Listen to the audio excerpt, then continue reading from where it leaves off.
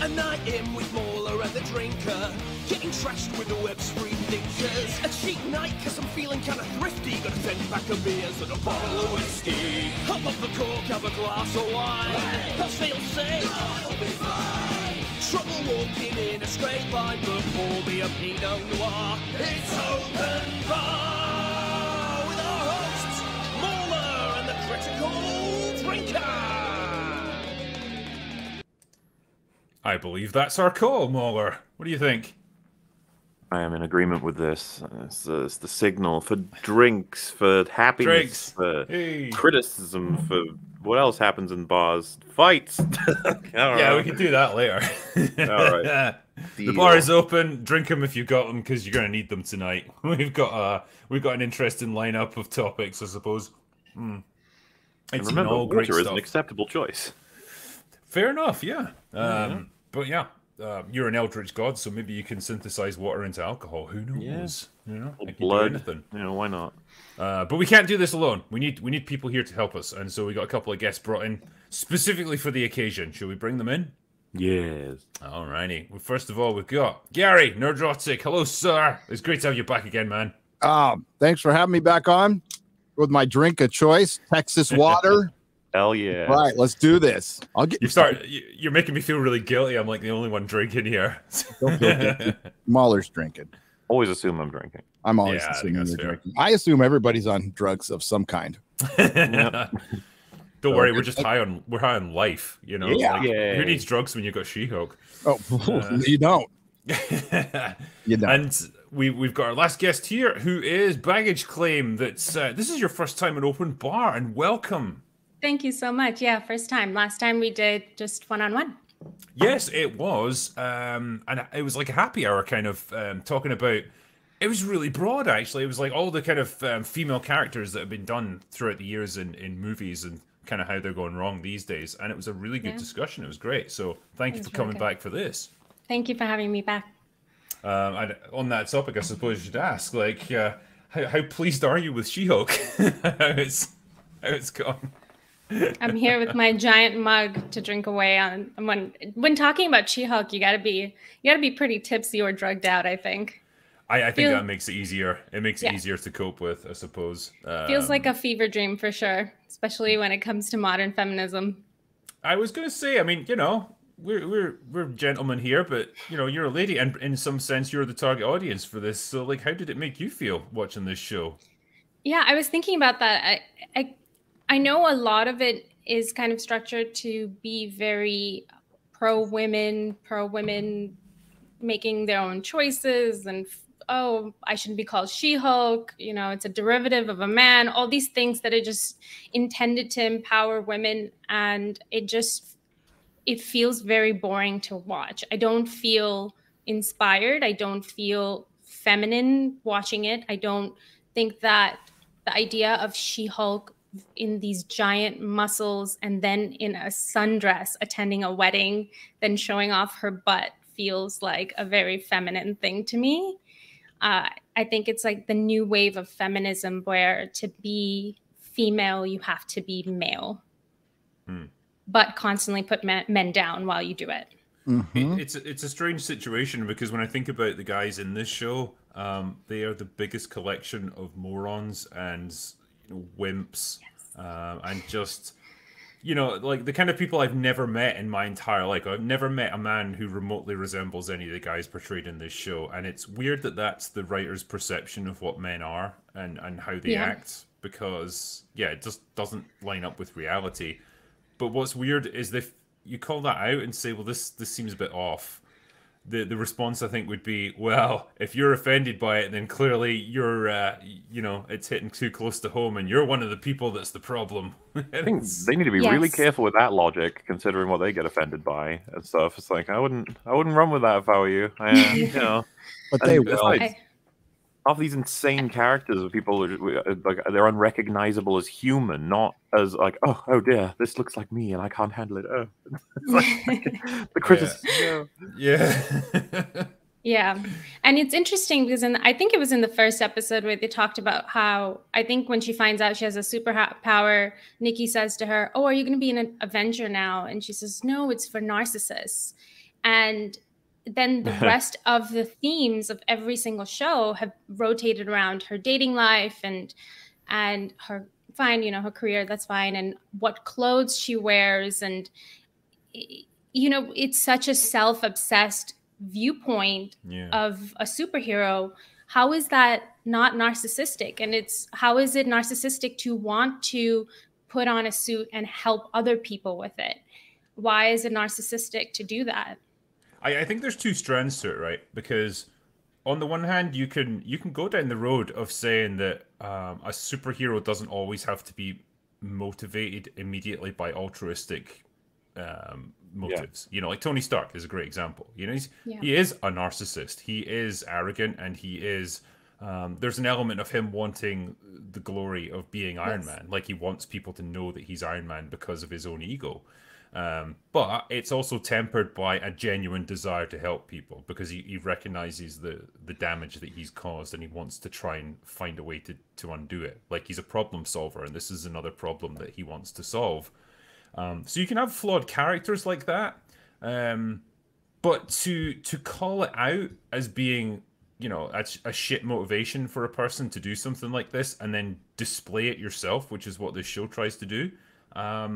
Yeah, it's like a classic, you know, want to have your cake and eat it kind of situation. You can't call out the same thing that you're doing and expect people to sympathize with you. Yeah. And to your point about the men being very strange, I think it's so creepy. The man that she sleeps with while she's also helping Wong out with those weird creatures, that she just carries him into her bedroom. Oh my God. That was just horrifying. Or even the way she jumps on top of him. I was completely blown away. That, how is that? Is this the kind of manhood that these women want? I mean, I guess the answer is yes, but I couldn't believe it. It seems to be a little bit of like, we're going to turn the tables on men. That seems to be some of their motivation here, because you've got a scene like that, like you say, where she picks him up and carries him because she's so much bigger and stronger than him. You know, she's very much the dominant person, the dominant player in that sort of sexual encounter. But then you've got things like in the latest episode where she gets it on with Daredevil and he has to do the walk of shame going home. And they even straight up call it the walk of shame. That, I'm sorry, the walk of shame doesn't apply to men. Like, there's no man. There's no shame to our game ever. Okay. Yeah. No man would carry his shoes like that either. They're not high heels. They're freaking shoes. We put them on. This is straight up like, we're going to take. You walking out like this.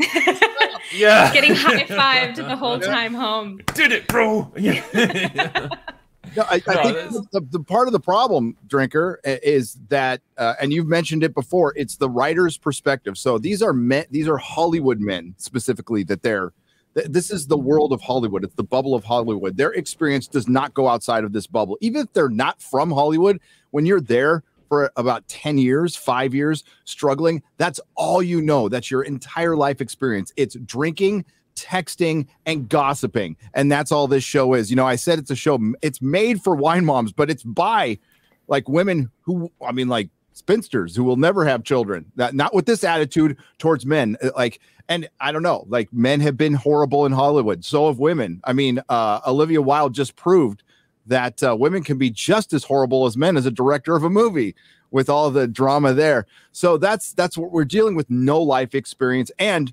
more importantly, what everybody's missing on Twitter right now. Well, I'm sorry, all the bops. So beep, boop, bop, or I'll say it in freaking code. And then all the, well, quite frankly, autism that's missing the point of why we're upset at this show. It's, you can do stuff tongue in cheek once in a while, but if you go back and read the She-Hulk comic, if you actually read the She-Hulk comic, there's still a seriousness to it. Even though it's breaking the fourth wall, it's not jokey all the time. That was part of the problem Byrne had with it in the beginning. And he had fights. He always had fights with his editors. But it was taken, like, even Slott, who's a moron as a sloth as a person, like, he got it right in his comic run for a little while. So there's a seriousness to it. Like we take this serious, and I have it in my video, and I'm sure you guys have run with it too.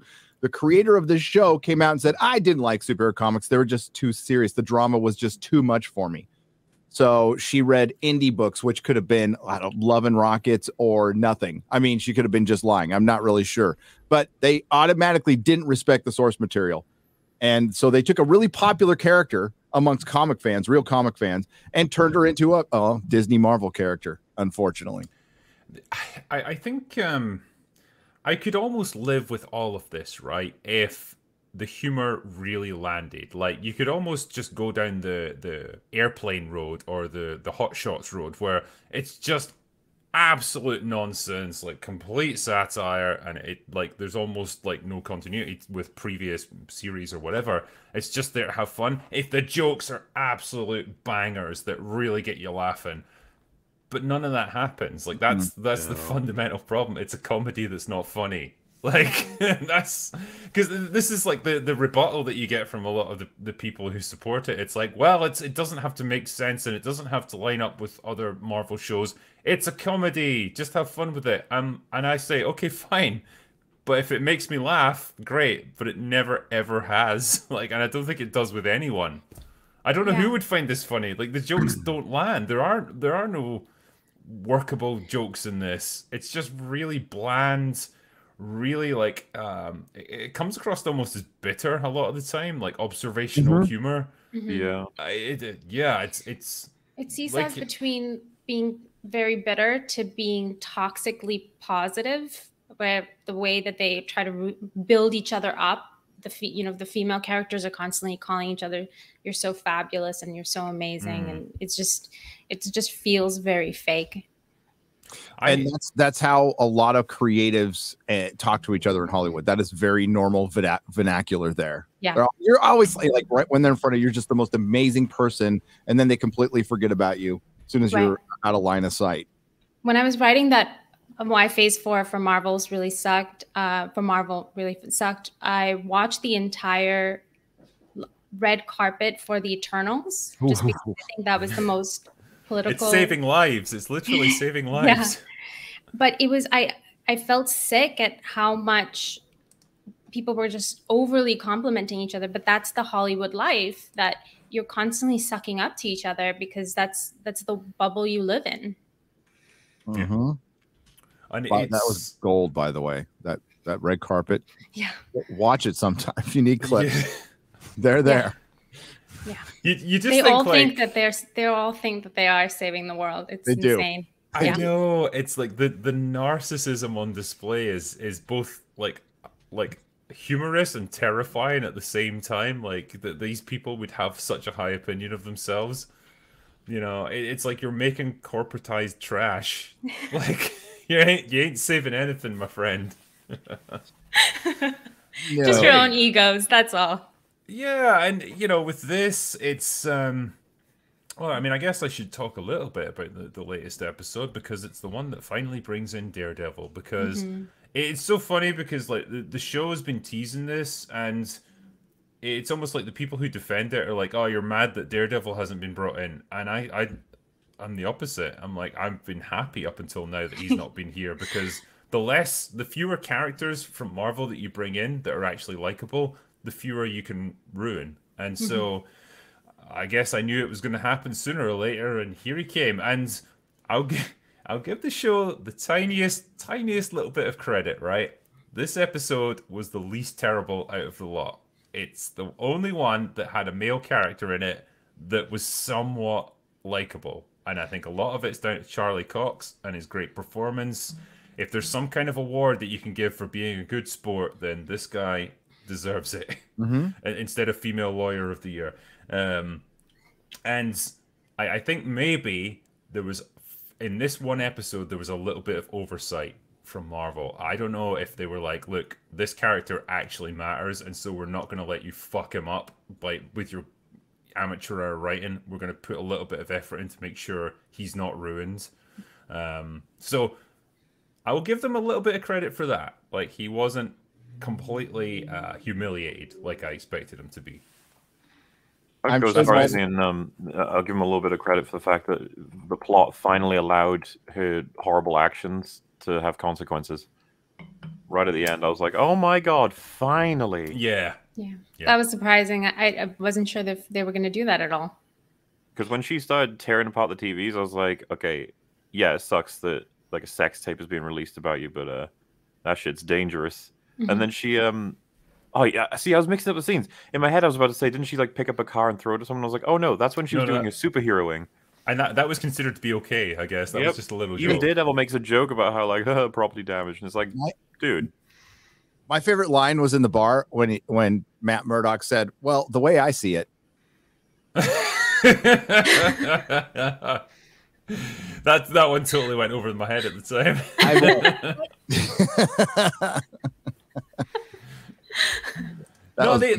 It was, you know, it was funny though, right? Because the scene in the bar when they're doing a bit of flirting, and you can tell the actors are both quite good at what they're doing, and like there's actually an okay bit of chemistry between them. You know what I mean? Like I don't think Tatiana Maslany is a terrible actress. She's been lumbered with awful material, but like when she's given a guy like him to play off of two good actors, it felt okay. It felt like kind of natural. It's almost like the first time in the whole series that the show has actually found its groove, just for a couple of minutes, you know.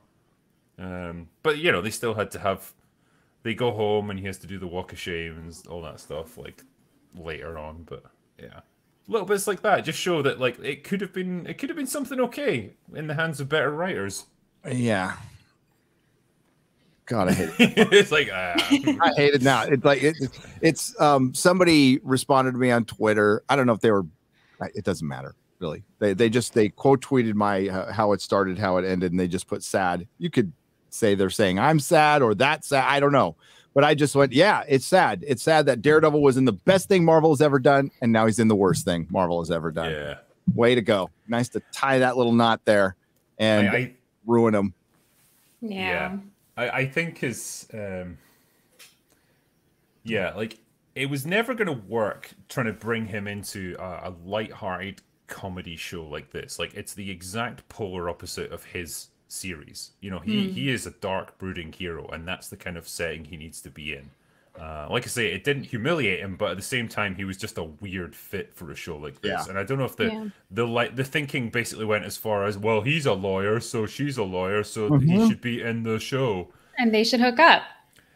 Yeah, exactly. But it really shows, and I don't know if this was intentional, just how absolutely shit of a lawyer she is. Like she doesn't do any prep work for her trial. He confounds her with like really basic facts that she should absolutely have known from her client, and it just made me think, wow, like you're female lawyer of the year in this universe. Like it seems like that must be a really low benchmark, because it is, Drinker. All the women got it. yeah. But it's like you're terrible at your job. Like he absolutely wiped the floor with you with very little effort. And she won Lawyer of the Year. She got an award for Lawyer of the Year for not doing any lawyering. Client tampered with the technology before using it and tried to blame the manufacturer. It's just like, this is just basic. You have to get that sorted ahead of time. But he smells it in the court case, and then they're like, oh shit. And then the judge is just like, there you go, done. And it's like, that's not how cases work, man. No, lawyer might be thorough. You know, yeah, she would have gone. Questions. Yeah, she would have gone to the manufacturer and said, "Okay, like, tell me about this, and is there a way that this could have gone wrong? Can you explain how this could have malfunctioned?" She would have gone to the guy who used it and said, "What did you do with it? Explain exactly how you used it." And it would have taken her about 5 minutes to put together the fact that he fucked up and he put the wrong fuel in it and it didn't work, and that's why he got injured. But it's like, no, didn't think to do that, because the writers don't understand courtroom stuff and they don't care. When I went to my defense attorney, I said, I'm not guilty. And he just said, okay. And that's how he went to court. He didn't check me out or anything. He didn't vet anything. He just believed me. Yeah. Believe all men. The case that he presented was like, well, he seems nice. You know, I don't think he's guilty. So slide off with it. On his face today. So yeah. Yeah, this is, oh man. Yeah, they really don't do a good job. I mean, they portray her as her career being so important, right? Important enough that she shouldn't be a superhero. She shouldn't be an Avenger or anything. Her career is so important, but they're not actually building her up as very competent. That's it. I could get if like almost she was a shitty person, but an amazing lawyer. Yeah. Like, you know, because I guess that's the price people pay sometimes, you know, to be amazing at something in their field. They have to sacrifice their personal life. So, okay, cool. But you're demonstrating the exact opposite with this character. She's really comically shit at her job, and yet she keeps getting accolades and opportunities like heaped on her. It doesn't make a lick of sense. And I don't know if it's just wish fulfillment on the part of the writers or what. Because of the nature of the show, too, I'm expecting that the big old thing that happens at the end of this episode is going to be washed away in like 5 minutes. Yeah. Well, yeah, of course. Probably There's right. no consequences to anything. It's going to go back to everything being normal straight away. Because, yeah, a lot of people will say that this is a sitcom to defend it. It's interesting, as if sitcoms are always shit. We got a Mephisto thing, too, Mahler. Because remember the Red Hulk? Everybody's like, it's going to be the Red Hulk at the end. Well, she jokes about it in this episode. She's like, oh, is this the penultimate episode that's going to lead up to a Red Hulk, showing that it's not going to be a Red Hulk and it's just going to be a big nothing, like all of these series have been. Oh, you didn't watch it? Did you guys see the finale of Hawkeye? Anybody? Here's the finale of Hawkeye. You did a bag. I'm sorry, by the way. I'm sorry. So you saw what happened to Kingpin. You saw what they did to Kingpin. In 5 minutes, they took the greatest villain who decapitated a guy with a car door and just got him beat by some athletic girl with explodey arrows. You know, he didn't even hear the car coming that her mom was driving. Oh. He gets run over by a soccer mom. Yeah. You know, Hawkeye was still okay. The one I really struggled to watch was Loki. I actually kept falling asleep over and over. I honestly, it was like I was hit by a tranquilizer dart. I could not keep my eyes open. You mean all that positive affirmation didn't keep you awake? You're amazing. No. Yeah, you run rings around them. You're amazing. You're amazing. I think it almost comes down to like how far the character can fall. And with someone like Loki, like damn, he had been a great character when he was in his prime. You know, in the first Avengers movie, like he was terrifying in what he could do. He actually had a plan. He was smart. Yeah. He was devious. You know, he went through a real character arc in things like Thor Ragnarok, and then sacrificed himself. So much. Yeah, died as a good man, and then this Loki was an idiot. The way he was even written, his introduction in Avengers, where the lighting, everything, he's so pale. He does look like an alien. He's here with great purpose, and it was so beautifully introduced, where you do feel like he's a dangerous being. Yeah. Did you get the feeling in Avengers, like he had been brought back for from death, from hell, like, you know, because the last time we saw him was in Thor falling to his death. And he had he looked like he was resurrected. Yeah, it was really cool. It's the most evil he's looked when you first see him in Avengers. Yeah, with that smile on his face, like that. Really it's great. It really evokes Loki. It doesn't evoke dumbass. I think it's that combination of like great intellect, you know, incredible power, strength, all of those things that make a brilliant antagonist. Yeah, I think Joss Whedon really understood the psychology of all those characters. I think, you know, of all the Marvel movies, I think Avengers 2 is probably my favorite, even though a lot of people don't like that one. But I like how he used to really do a great deep dive into what was motivating each character, including the antagonist. I think with that, like, it's you got a real insight into Tony, particularly like his desire to protect things and like the pursuit of that to everyone's detriment. The real weak point of that movie was Ultron himself. He was just a really like underutilized antagonist, and I get the impression that he could have been so much more sinister and dangerous and terrifying. That decision to make him anti-Tony was weird. Was really, really weird. The trailer portrayed him as so much darker. Because that trailer is one of the best trailers. The trailer was amazing. That was just a great example of like, oh, you set up something that absolutely didn't come to pass in the movie. Yeah, everyone was expecting, you know, something good. A darker version. Yeah, you know. Oh man, having a robot dress down the Avengers as well, because they're at like their height almost at that point. Things have been going well. And And they're so confident.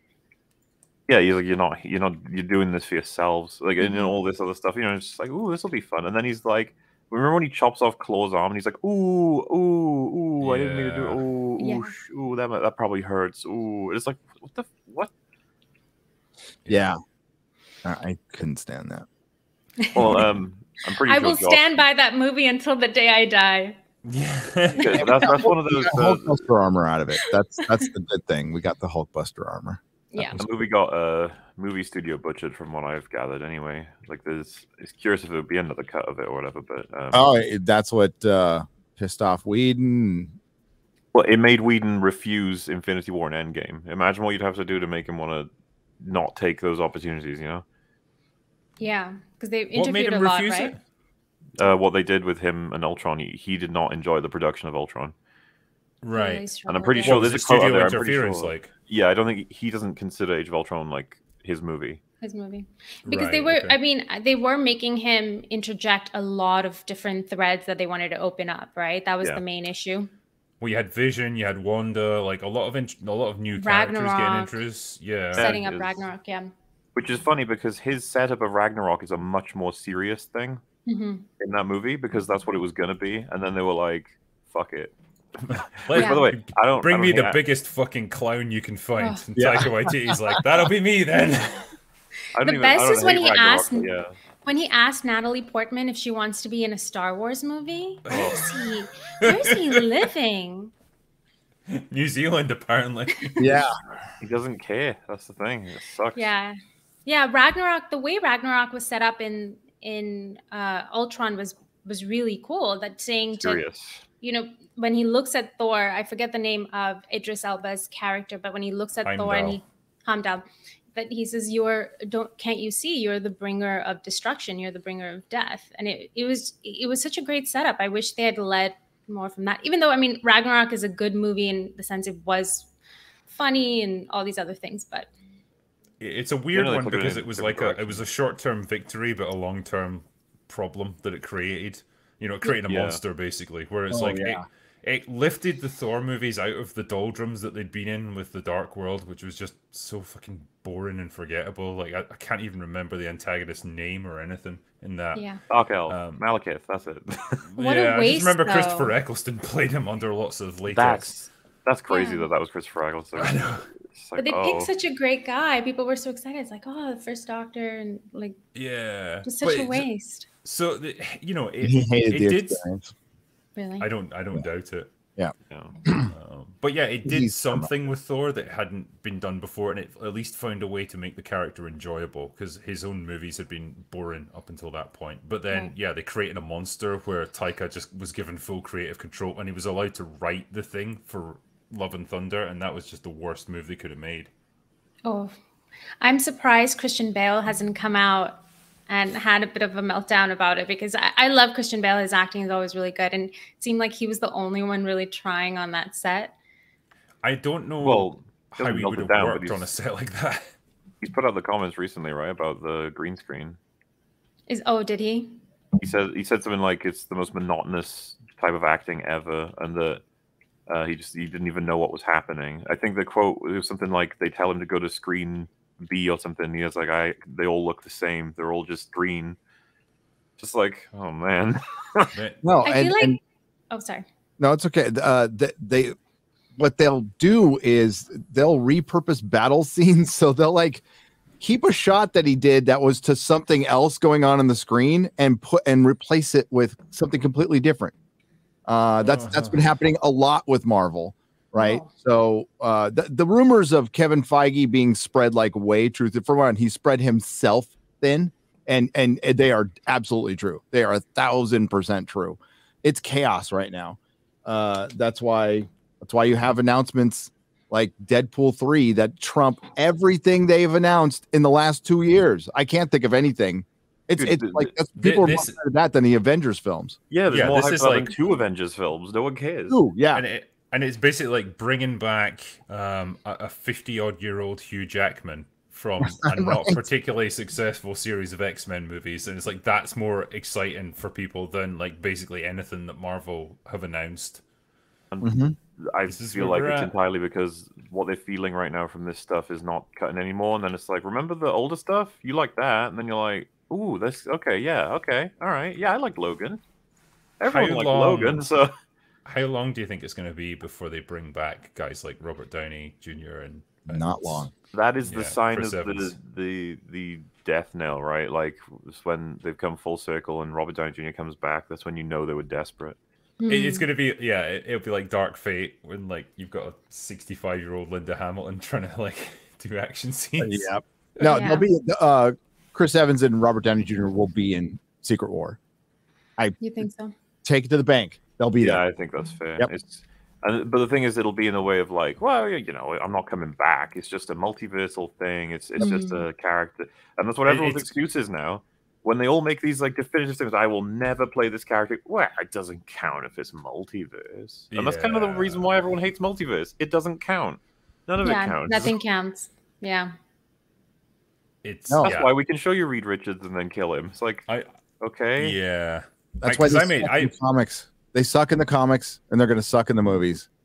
I've never. This is what I said on Twitter like a few days ago. It's like when you do this, there's just no consequences to anything anymore. Anything can happen. Anyone can get killed and resurrected at any point. Why would you care now? Because there's no repercussions. There's no long-term impact to anything. You can just do whatever you want with the multiverse. Kind of hard to get invested in what's going on at that point, you know. Where is it even meant to go? It's sad that the MCU is at a point where somebody said reboot in there, and you're probably right. That's what they're headed towards, and they never needed to reboot. They could just recast characters, and they've got a half a century minimum of comics they can adapt of each character. You can do that till the end of time with events that you think like, oh, the Infinity Gauntlet's the biggest event. No, there's actually events they've done that are bigger that they could pull off. That would be cool as hell, but not now, not with these people. I'm talking about a different timeline in our multiverse. Yeah, like 10 years ago. 10 years ago or 20 years from now that they could adapt. That would be great. Thor, they could, if they took them, if they played the character straight like they're supposed to, they could have done it forever, and it would have been really entertaining, and people would have loved it. But you know why people would have loved it? Because a lot of people love those comics for decades. They sold in the hundreds of thousands to the millions for decades. So these idiots think they can come in and rewrite all these stories with of writer's experience, and they think they can do it better, and they laugh at it. And that's the part that Jessica Gao, that's what irritates me about Jessica Gao. She just clowns nerds. This whole She-Hulk thing is clowning nerds. I've got people on Twitter calling me a fucking incel, which is hilarious. But that's fine. That's the kind of fan you wanted. This is the kind of fan you wanted, Marvel. You have it. That is a Disney Marvel fan. You can pick them out in a lineup easily. And they're the ones seal clapping. That's the one. That's your fandom now. Have fun with it. Yeah, according to this fandom, all you boys are incels, and I'm a pick-me girl, and that's it. Yep. There's nothing else to it. You can't have any legitimate criticism of anything. Speaking of which, actually, Jamila Jamil decided to weigh in. I'll do this just before we move away from She-Hulk, because I think we've all said our bit about it. But she decided that she was going to engage with the fans the other day on Twitter, and basically it didn't go very well. So she did like her initial. In fact, I'll see if I can share it actually, because I've got the article here from Bounding Into Comics, because they do really good presentations on this stuff. So there we go. All right, let me know when you can see it. Hopefully you can. There you go. So she started off by saying, waiting for the final episode of She-Hulk, like eating McDonald's fries for some reason. Okay. So anyway, someone said, sir, all that build-up of 20-minute episodes for nothing to happen. You won't be seeing a season 2. Yeah. So she didn't take too well to that. And I love her response here. Where she basically says, I don't care. I got to do what I want, and that's all that matters. And I got paid. And I just thought, what a great attitude to have. But Jeremy, fortunately, was able to leap in and say She-Hulk actress doesn't care if she gets paid if the show is successful because she already got paid. Amazing. And she had a response to him, to be fair. saying that the show is successful. We were #1 in America based on a made-up metric that is the most obscure and particular thing ever.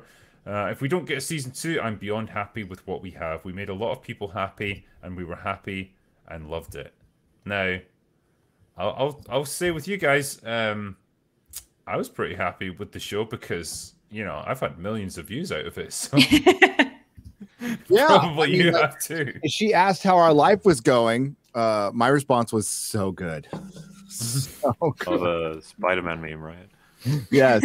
Yeah. It's going great. Keep doing this shit. And we'll just keep on picking up your pieces and keep alienating more fans.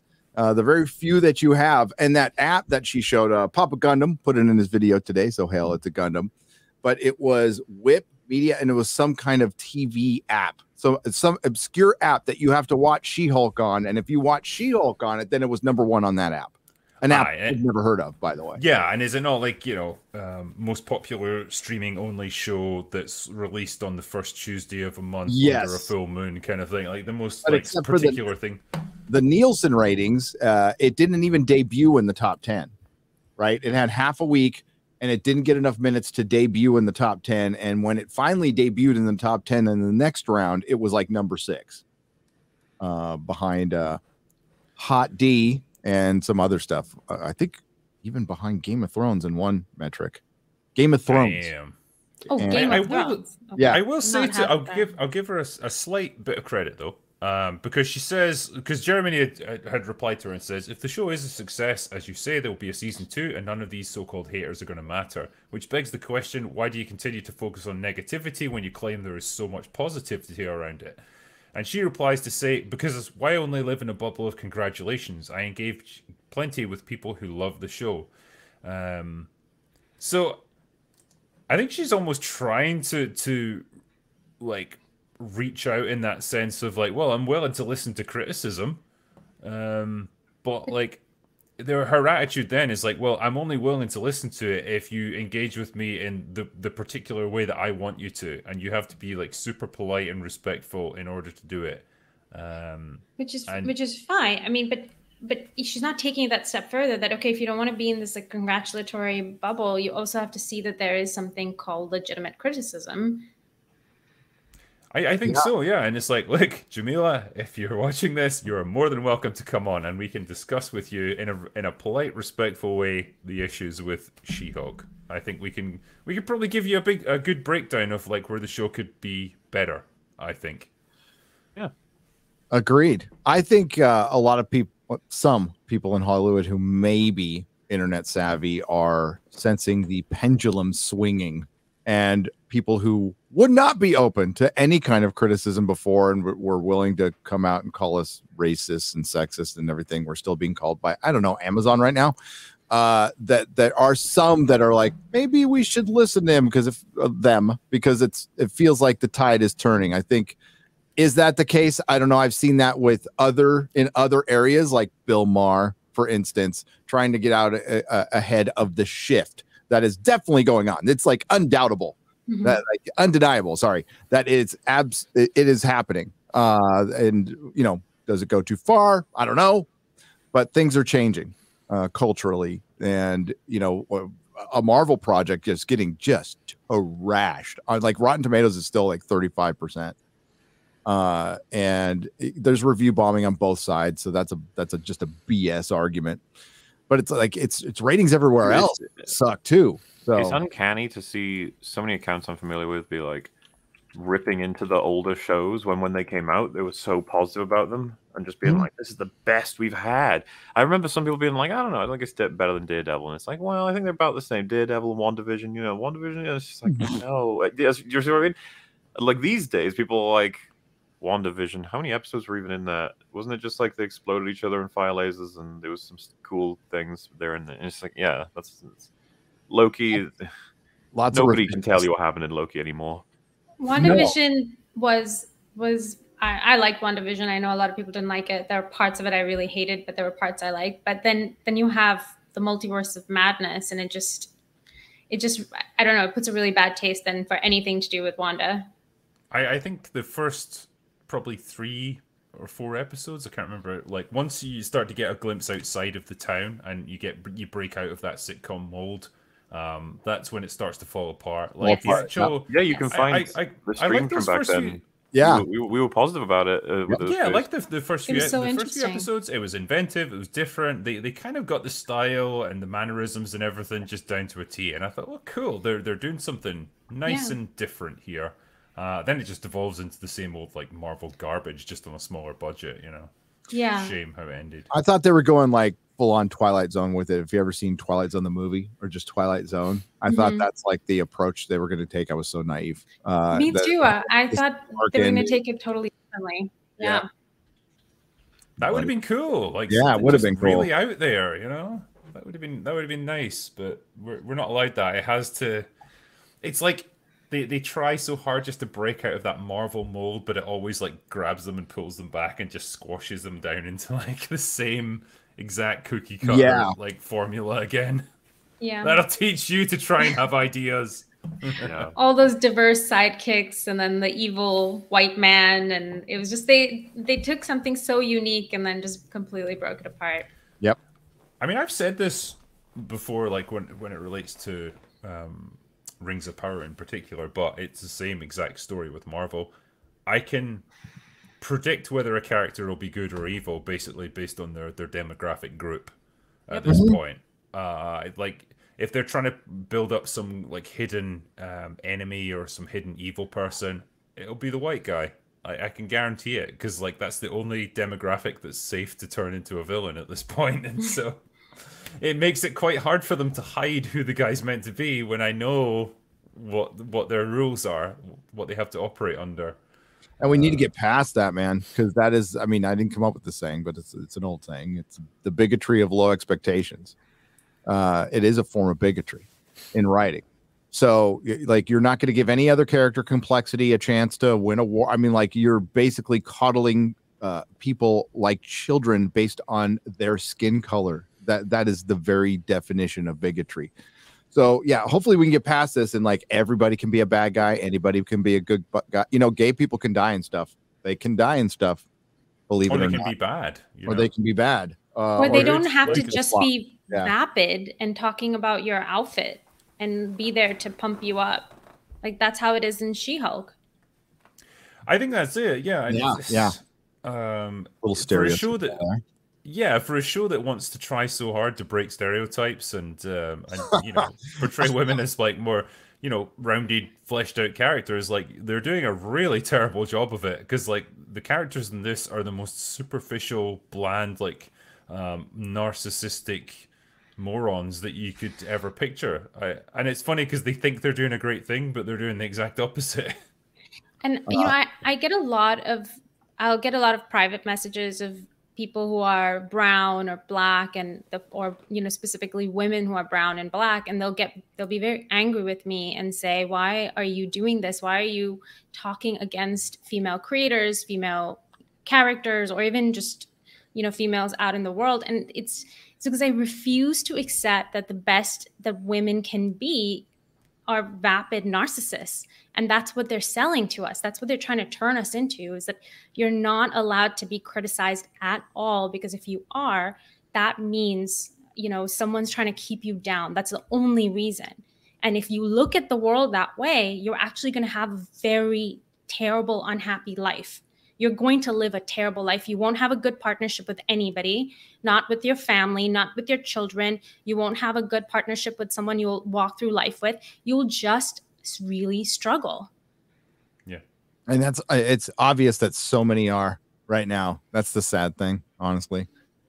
But yeah, it's what it's always been, especially with just the mental illness on social media, is the problems in the mirror. There is problems that you have to deal with internally. I'm glad I didn't have social media when I was younger. Oh God, I know. Oh yeah. We're all lucky in that. I think about our kids, you know, they're going to grow up with it right off the bat. My little niece, she's 1.5 years, and she knows how to forward. She knows how to skip ads. It's so to her, the technology is so intuitive. Mm-hmm. Yeah. But it's the way I don't know, how can you put it? Like it saturates your thoughts at a certain point. Like if you let it absorb you, where you think, oh, any event that you take part in, anything you're doing, it's like, wow, I've got to post this to social media because I'll get loads of likes and retweets and stuff. And it's like, it's so important. Like you can't just experience anything just in the moment. It all has to be shared. And, you know, then you have to give your thoughts about everything. And, oh, this one didn't land very well. And I'm getting pushed back. And now I have to argue with like 500 different people. It can absolutely suck people in, and before you know it, you're just you're spending your whole life doing it. Awful stuff. Elizabeth Olsen is really good about that, where doesn't really use social media a lot, but she actually identifies that when you're a celebrity and then you have social media, you start to think as if you're this very important person that people are waiting for you to say something.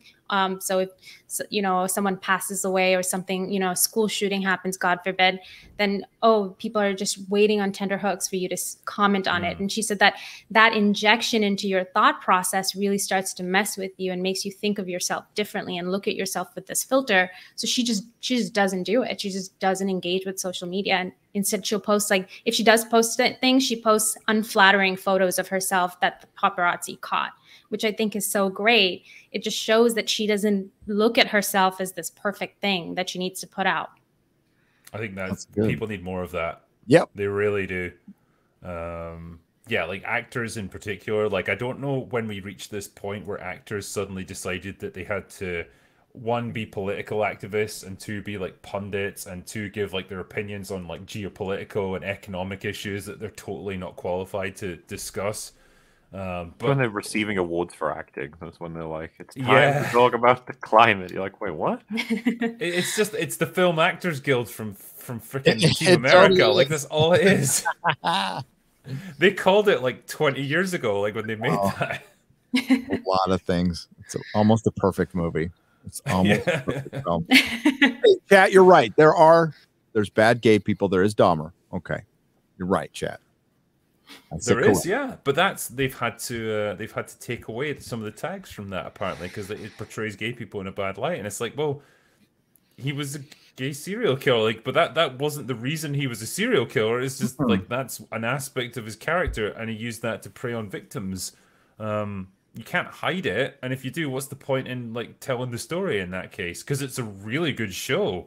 Like, the performances are great, the writing's great. From what I understand, it's like dead accurate to what actually happens. So like it's an interesting watch.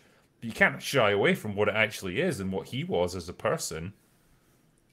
Sorry, slight segue. Did you all see the documentary they made on Netflix about the murder on the submarine that happened, I think, in Denmark? Do you know about this? No. I think I saw it advertised. I didn't watch it though.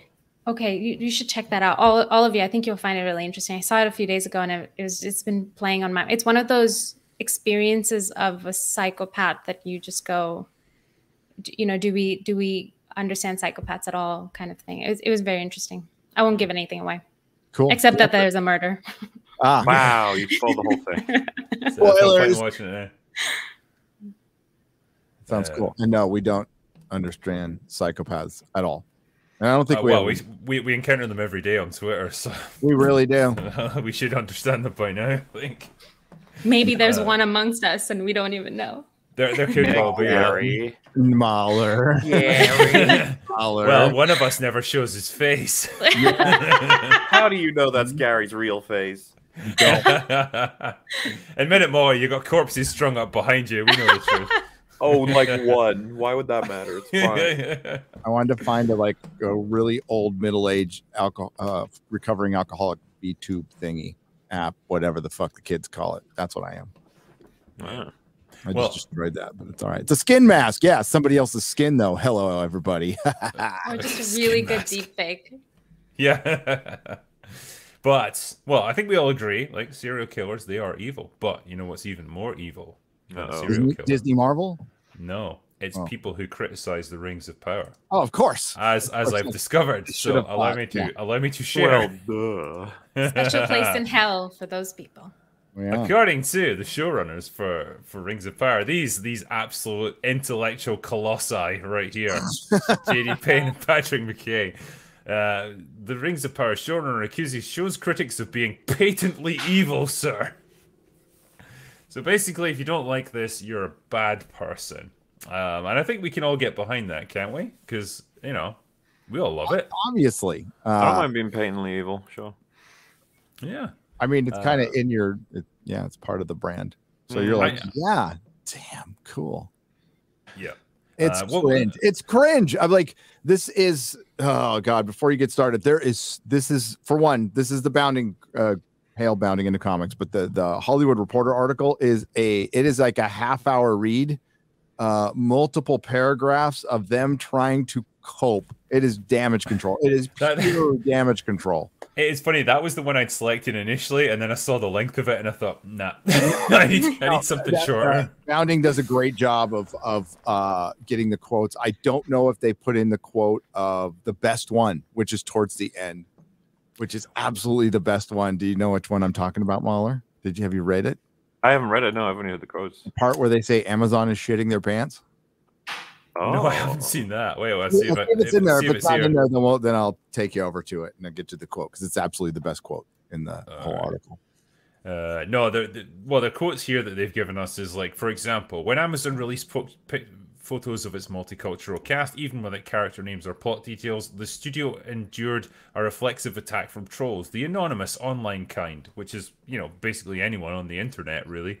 But I think a lot of that was, hey, you've put different ethnicities into places and cultures that they absolutely don't make sense to be in, and you've not explained why they're there. But hey, I guess it's okay because this show has to reflect the world we live in today. Yeah, the whole reason Tolkien wrote the series was to be the mythological ancient story of their people, of the British people. He did, and he gave very specific descriptions of the different races, what they looked like, and so on. And, rightly or wrongly, you might feel that that's not representative of our modern culture, but it wasn't meant to be. It was representative of a fantasy culture that he came up with himself. Mm-hmm. And as other people have argued pretty effectively, you go ahead and change that now without any explanation and get it to try and fit in with the multicultural society we live in, which is all perfectly fine nowadays. But if you try and alter something like this without any explanation or justification, it's shit. It just becomes pandering. It becomes something that was done for political rather than artistic reasons, and that's what people are pushing back against. Yep. So you get these projection kind of quotes here saying, obviously there was going to be push and backlash, but the question is from whom? Who are these people that feel so threatened or disgusted by the idea that an elf is black or Latino or Asian? And this is the thing that pisses me off, right? No one's threatened by it and no one's disgusted by it. They're annoyed by the fact that you're blatantly altering the story and you're altering the world that you're working within to suit your own purposes. You're doing it to reflect our world, but it's not the world that this is supposed to be happening in. That's the problem. That's what people are pushing back against. Absolutely. And they're pushing back against this because they lied. They came out and said the Tolkien estate is involved in this, and we're just going to show massive respect to Tolkien. And then, we're 6 episodes in, and that is just a bold-faced lie. They are not even using the lore. The lore is a slight backdrop. We'll use a name here and there. Then we'll give you an origin to Mordor, which is just the most bad reboot thing I can possibly think of. I mean, these are the people that remade A New Hope with The Force Awakens. They redid Wrath of Khan with Into Darkness. So let's just did you see in the article, it says they throw shade at HBO.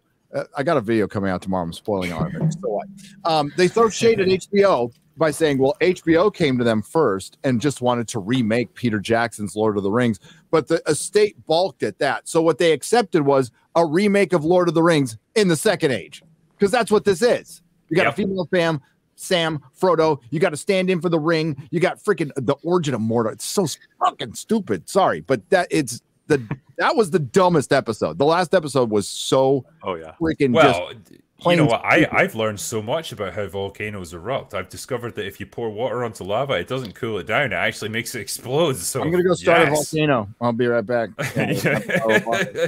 What happens if it rains really heavily in Mordor? Is that it? Just. But here's Well, here's a good quote here saying, "What are they protecting? I don't see how people who are saying that these things think that they're fighting for good. There's a line in episode 7 where Galadriel says, 'Every war is fought from without and within.' That's a stupid line to say. There's a lot of stupid lines in this show. Even if you're fighting for something you think is good, if you do something worse in that fight, then you become evil. I don't see how people who are saying these things think that they're fighting for good. It's patently evil." Now, sir, Patrick McKay or JD Payne, I can't remember which one of you said it, but either one of you can shove this quote right up your arse. Like, this is bullshit. You don't get to decide what is evil in this context, okay? You don't get to project motivations onto the people that are criticizing your show. They are doing it for valid reasons because you are taking the work of someone else who is your intellectual and creative superior and who you will never ever possibly equal, and you are fucking it up. For no other reason than because you bought the right to do it. You didn't earn it, you bought it. Okay? And that's a very important distinction here. And you're destroying what he created. Little by little, episode by episode, scene by scene, you are fucking ruining it. Because of your own incompetence and your own inability to see past the world that you're in right now. Your inability to have any creativity or to project your mind beyond this bullshit that we have around us right now. That is your failing, sir, not ours. I think one of the ways to test this sort of thing is to take their position and see, do you think if the, how do I put this? Like the reverse would be happening if the reverse information was coming in. So they're like, you know, it's not that it's criticism, it's that it's awful criticism, including racism, whatever. It's like, okay, so what if praise was coming in, but it was racist? The praise was, I love this show so much because I don't know, there's mostly white people, and I way prefer that because I hate black people. So I love this show. Do you really think they'd be like, the praise for this show is evil? Like, no, they would happily ignore it. They'd be like, oh, that's just a couple people saying weird things, you know. And they happily conflate that. And in the article, Jennifer Salke, the head of the studios, by the way, they put out multiple articles yesterday. So they put a big one out about her $700 million. Now it's not $1 billion anymore. It's 700. The numbers keep changing.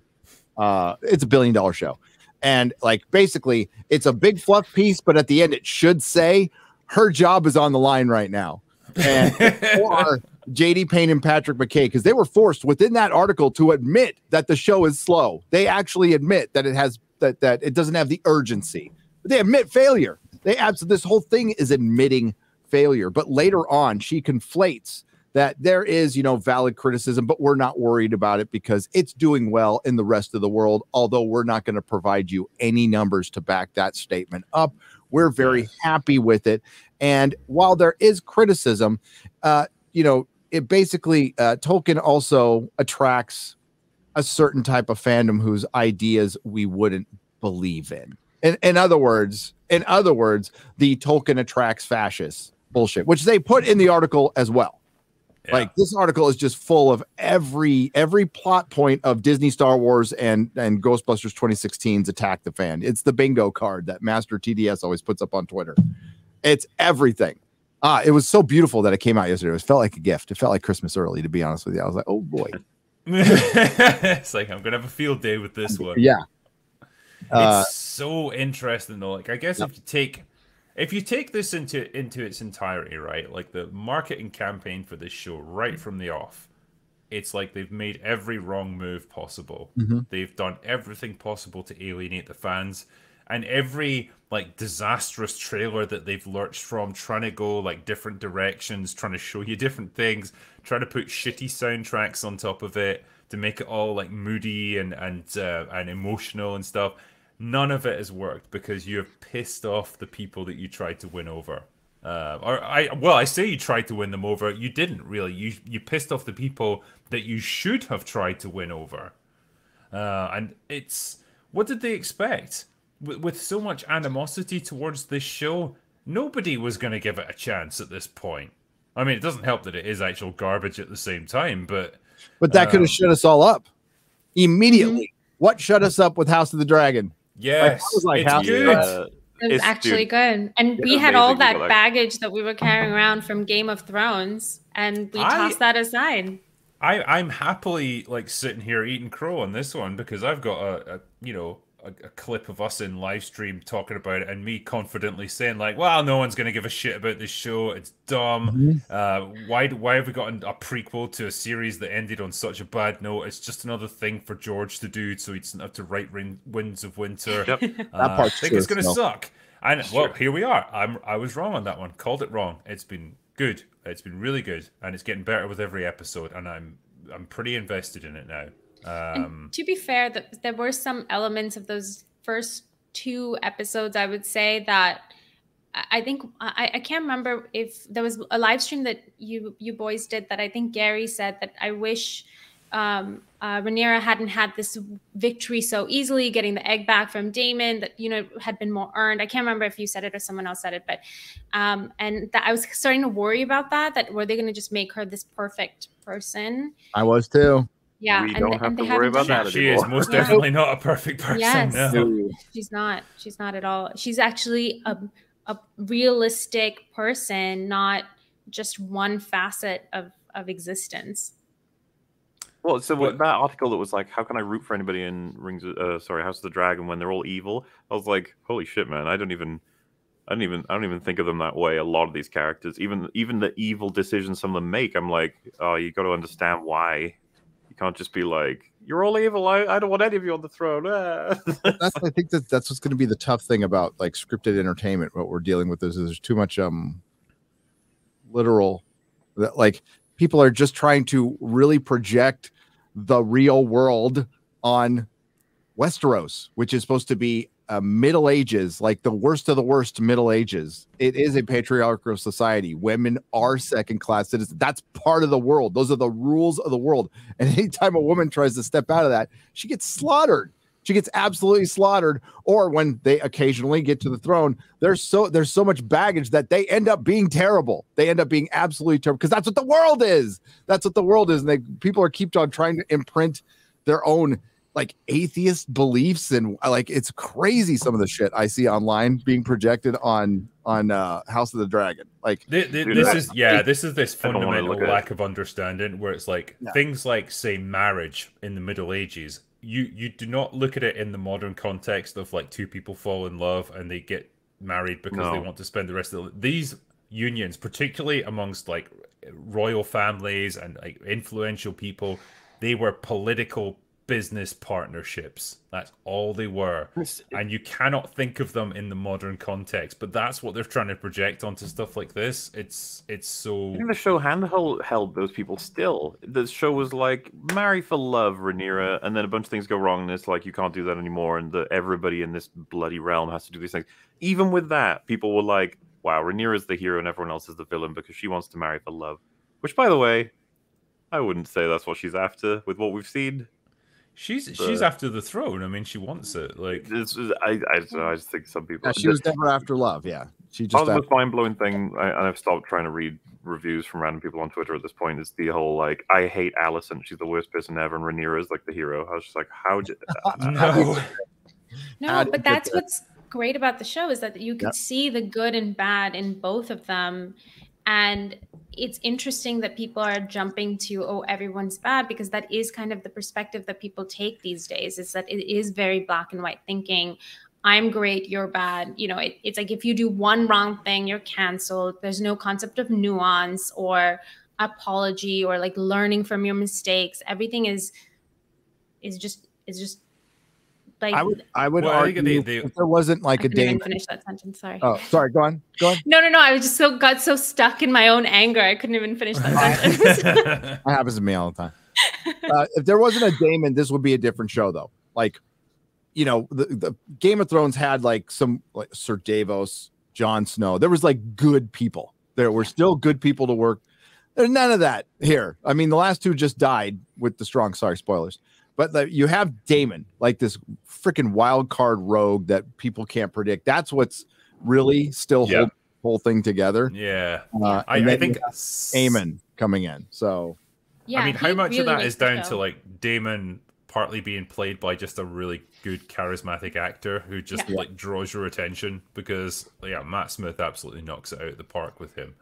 I mean, I'll agree, but I I really like Eamon's character. He's an absolute chaos agent, basically. Yeah. How do you?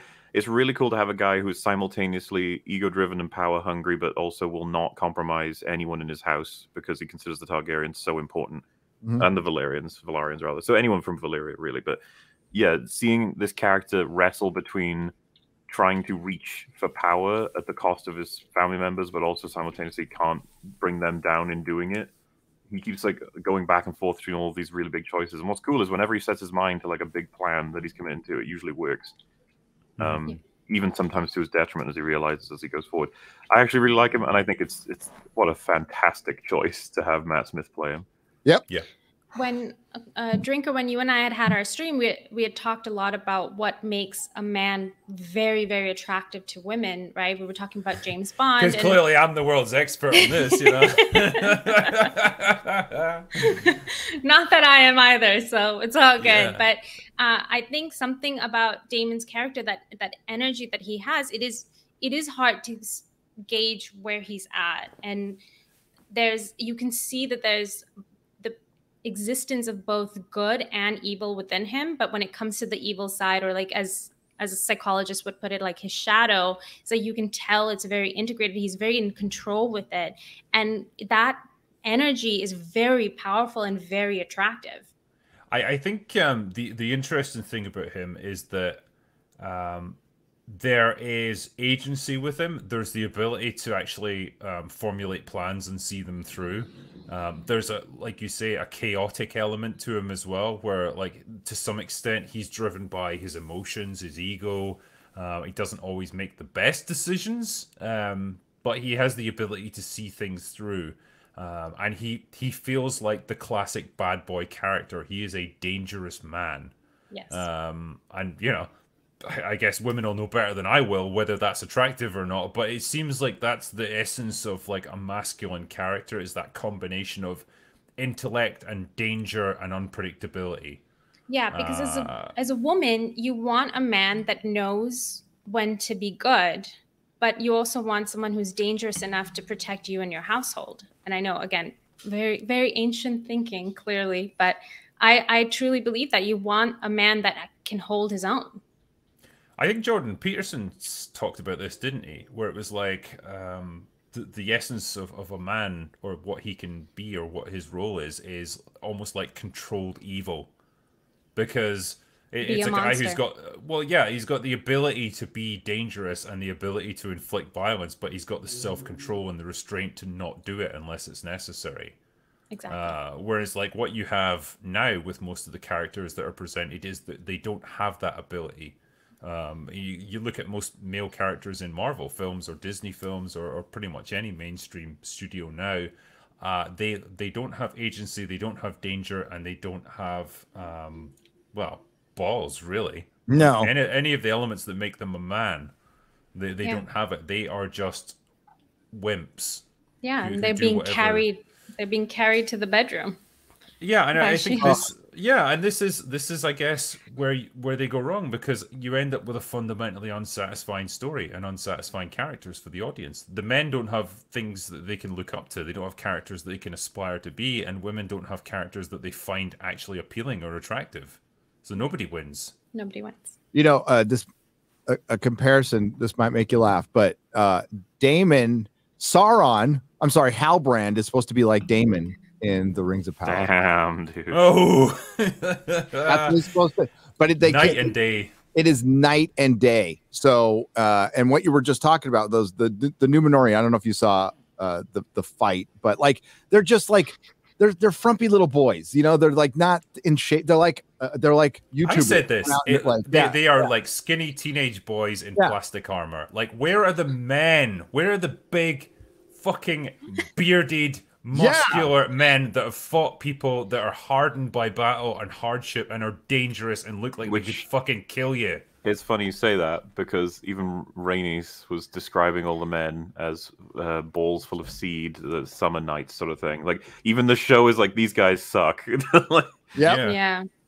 Those were those early episodes that I was like, are they gonna just be dunking on men the whole time?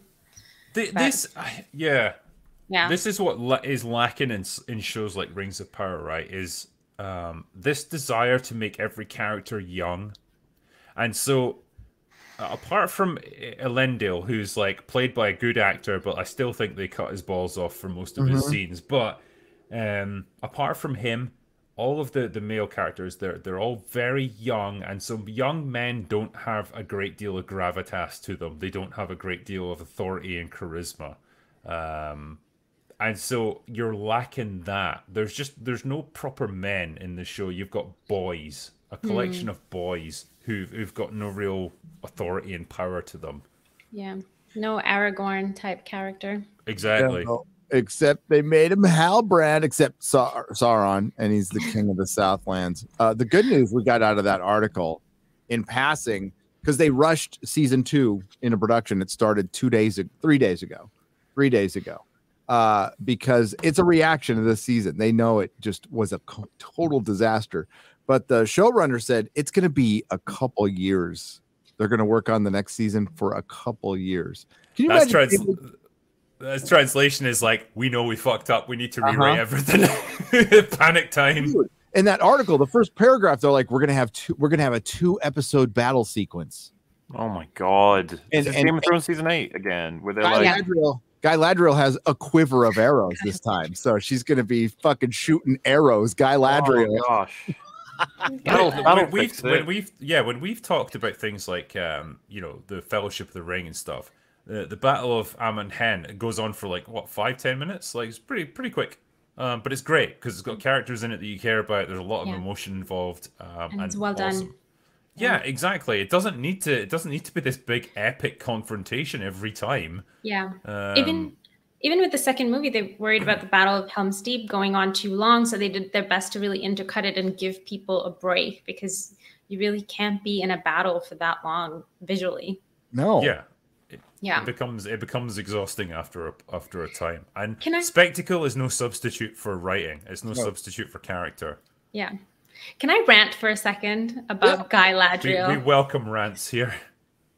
Okay, as the three of you know, but the audience doesn't know, I decided not to watch Rings of Power at all. I love Lord of the Rings. I've devoured the movies for the last 20 years. So I just decided not to watch it so it wouldn't ruin it for me. But the part that really bugs me, obviously I'll see tweets and stuff and headlines that obviously the show's not doing well. And what I hate is how they present Galadriel. Because in Lord of the Rings, Galadriel was this ultimate female, beautiful character. And this is what we were talking about earlier, that the only way to now be a powerful character for a woman is to get turned into a man, that she has to wield a sword in order to be considered with any sort of respect, because that's the only way now. And it really sucks because in the movies, they did such a beautiful job of showing her femininity and her beauty and her wisdom, and that she had the powers that she possessed were inherently very feminine powers of perception, of being able to see through people, understand their motivations, see how things were going to play out before they were going to play out. And that is what made her a wonderful female, powerful character. And she didn't have to pick up a sword. And they ruined all of that. They did not understand that at all. Yeah. I mean, perception's one thing, but she can explode orcs upside down on a horse. Yeah. I mean, cool. Sorry for context baggage claim. That's an action scene in the final episode. That's a thing that actually happens, FYI. I'm learning so much from you guys about what's actually happening on the show. The thing is, we would describe it to you, and you would think, like, yeah, these guys are bullshitting me. Like, none of this stuff could possibly happen, but it absolutely does. But you're right about Galadriel. She was an incredible presence in the Peter Jackson movies and in the books as well. She didn't need to be physically dominant in order to be a powerful character, because she had the ability to make someone almost melt before her just by looking at them. She had that power of charisma and presence about her. And like you say, she had the perception of who a person was and what they might become. That's a powerful thing. It doesn't need all this other stuff, but it's like this simple-minded view of what a character is to be strong. They have to be physically strong. They have to be able to swing a sword just as strong as a big burly guy. Or even sit like a man. She like even on those promo photos they did, she was man spreading, and it's unbelievable that that's what it has to be. Mm-hmm. And calling that out as sexist, it's like, what? You have a woman sitting like a dude with her dagger sitting in for the Johnson. It is like the most blatant thing. And then you're trying to tell us how much respect you would have for Tolkien. He would be pissed. He would be so pissed. He would hate this. And it's disgusting. It's actually a disgusting display of vandalism. You know, like Peter Jackson got it right when Galadriel, I don't want to say Galadriel, the real Galadriel, she cuts through Boromir. How does she cut through Boromir? What does she tell him? That there's hope. There's still remains hope while the fellowship remains true. Yep. But there's still hope as long as everything stays true. But he's so broken and black-pilled from his dad and everything that he's seen from Gondor. They breaks him, man. Like, it breaks him. That's power. That's the real power. Yeah. That is real power. And I can't believe that this is what they've supplemented it with. Yep. But and then, you know, Tolkien also understood that there are aspects of femininity that are very feminine, and then women are also capable of going into the province of men and ride into war like Éowyn did. And he showed both aspects of that she did what another woman may not. This is the interesting thing, right? Because this was really well built up in the books and the movies, where Éowyn, like in the culture of the Rohirrim, women don't go to war. And it's the same with every culture because, you know, with all due respect, like they're not that well suited to fight in battles. Like if they're up against a guy twice their size, they're going to get their asses kicked. So probably they shouldn't be doing it. But she wants to do it. She wants to fight for her country. She wants to serve, and she feels this calling to do it. So she disguises herself as a man. She goes up against one of the most terrifying opponents you could possibly fight, the Witch King, and stands her ground, even though she's absolutely terrified of him. You know, and he breaks her arm, destroys her shield. But she's able to have that moment where she gets an opening and is able to kill him. And it's brilliantly set up. It's brilliantly played out. It's perfectly done. It is very honest about, you know, what was expected of women in societies like this, but also what they can be capable of in the right circumstances. Awesomely done. Yeah. It's so beautifully handled because I think it's only in the extended you get all of this. I can't remember. I'd have to check, but obviously the implication that Mary or herself are going to go into war, the men are like laughing at it. Like, that's absurd, what are you doing, idiots? Like, but I think a more cynical person might be like, wow, they hate women and people who aren't tall or something. But man, does it come full circle when you get Carl Urban's fantastic performance when he sees that she's in the fight. It's I remember. He explains. There's a great scene with him earlier talking to her about this because she wants to go to war and he convinces her not to, or you know, he thinks he has, saying like, look, it's the province of men and we don't do this because we love it, but it's our duty, it's our role, and be thankful that you don't have to do it. Yeah, what I'm saying is a cynical person could be like, he actually just hates women is what it is, but like, you see an emotional, distraught Éomer, like. In the middle of, you know, the battle's over for the most part, people are walking around. He does that in front of everybody because he cares about it so much. Yeah, he doesn't, and he describes to her the fear of going into war, and that's exactly what she experiences, his unbelievable amount of fear. And what shakes her out of it is seeing that her uncle would be devoured by that creature. And that's what pushes her to overcome her fear, because there's something that matters to her more than being afraid. And it was beautifully done.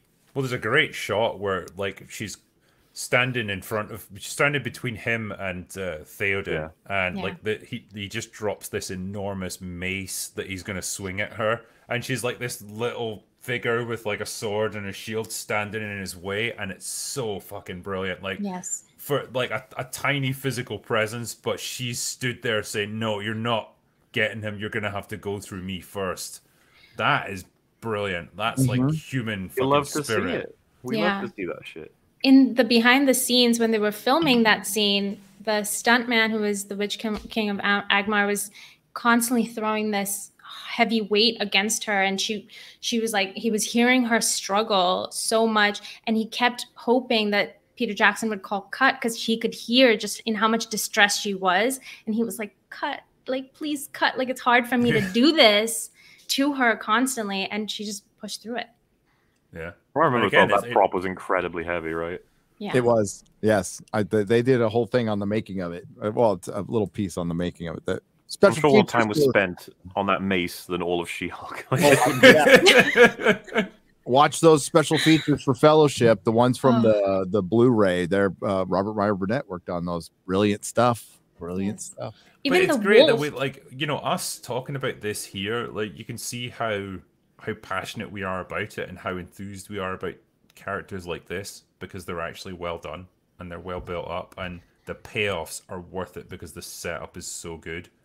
And then you get something like Rings of Power, where now you're just pretending like, well, in the Numenorian army, for example, yeah, there's just women serve there. Like, there's no explanation for why they do. They just do, and they just disappear in the battle. They just completely disappear in the battle. But they're there. The best part was that was the big battle episode, and it got just completely schooled by House of the Dragon and a bunch of kids fighting in a cave. Yep.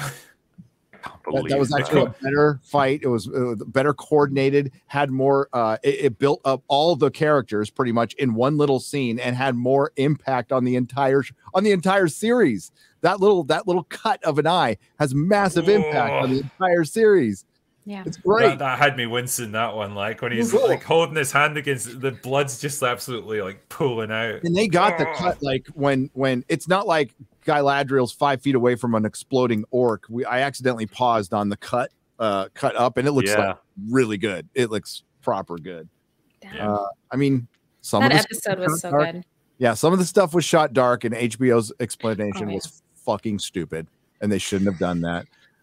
You need to brighten your shit up a little bit. HBO. Yeah, turn on a fucking lamp or something. Jesus, I could not see anything aside from that. I had this problem with the episode 6 of Rings of Power, like, especially in the early stages where the orcs get into the tower and stuff. Like, I watched it in the daytime and I could not fucking see what was happening. You got to watch it. It was awful. Pitch black. Yeah, when we watched it, Gary, I was like, I think you said, like, sorry it's so dark. And I was like, oh, I think it's like this. They tried to. We're not supposed to be able to see, right? It's not the point. But it goes on and on and on, and it was like it was a sex scene. So I'm like, oh, whatever. But I wanted to see the dragon. But I mean, the dragon scene went like I went and saw it in my home theater, but not everybody's got a home theater. Okay. Gary, you keep showing off. Why don't you? Yeah, I found out just how terrible this TV is from that episode. Why don't you do this stream from your hot tub next? I will be. Living the life. Living the life. Yeah, my wife got that for me for a present, so I'm very proud of it. Yeah, that's wonderful. All right. Nice. All right. Yeah, But that episode, I loved even the post-funeral scene where there's a lot of silence and a lot of people. It was a lot of the tension that was building up. It was really well done. It was, and yes, it was the blue check mark. Chat. That's it. I got my own parking spot now. I need to be called Your Highness or Your Grace. He's one of the boys now. Those are your pronouns. His Royal Highness. Yes, that's it. That's it. That's it. That last episode of House of Dragon was so good. It was so damn good. Like, Drinker, have you got a favorite character out of curiosity? Yeah. Well, I mean, my temptation is to go for Viserys just because I love Paddy, and he's just such a nice guy, and I feel so bad for him, and like, you know, he's a good man trying to do his best in a really difficult situation. But each of them has grown on me more throughout the series. Yeah. Like, I didn't like Rhaenyra to begin with; I found her really annoying, but now I really like her. I liked Alicent right from the beginning because she seemed like, you know, unfairly caught up in really shit situation. Obviously, she's got a more ruthless side now that's coming to the fore more because she's older and she's embittered. But I like her for that. I like the nuance to her. She's her father's daughter at this point.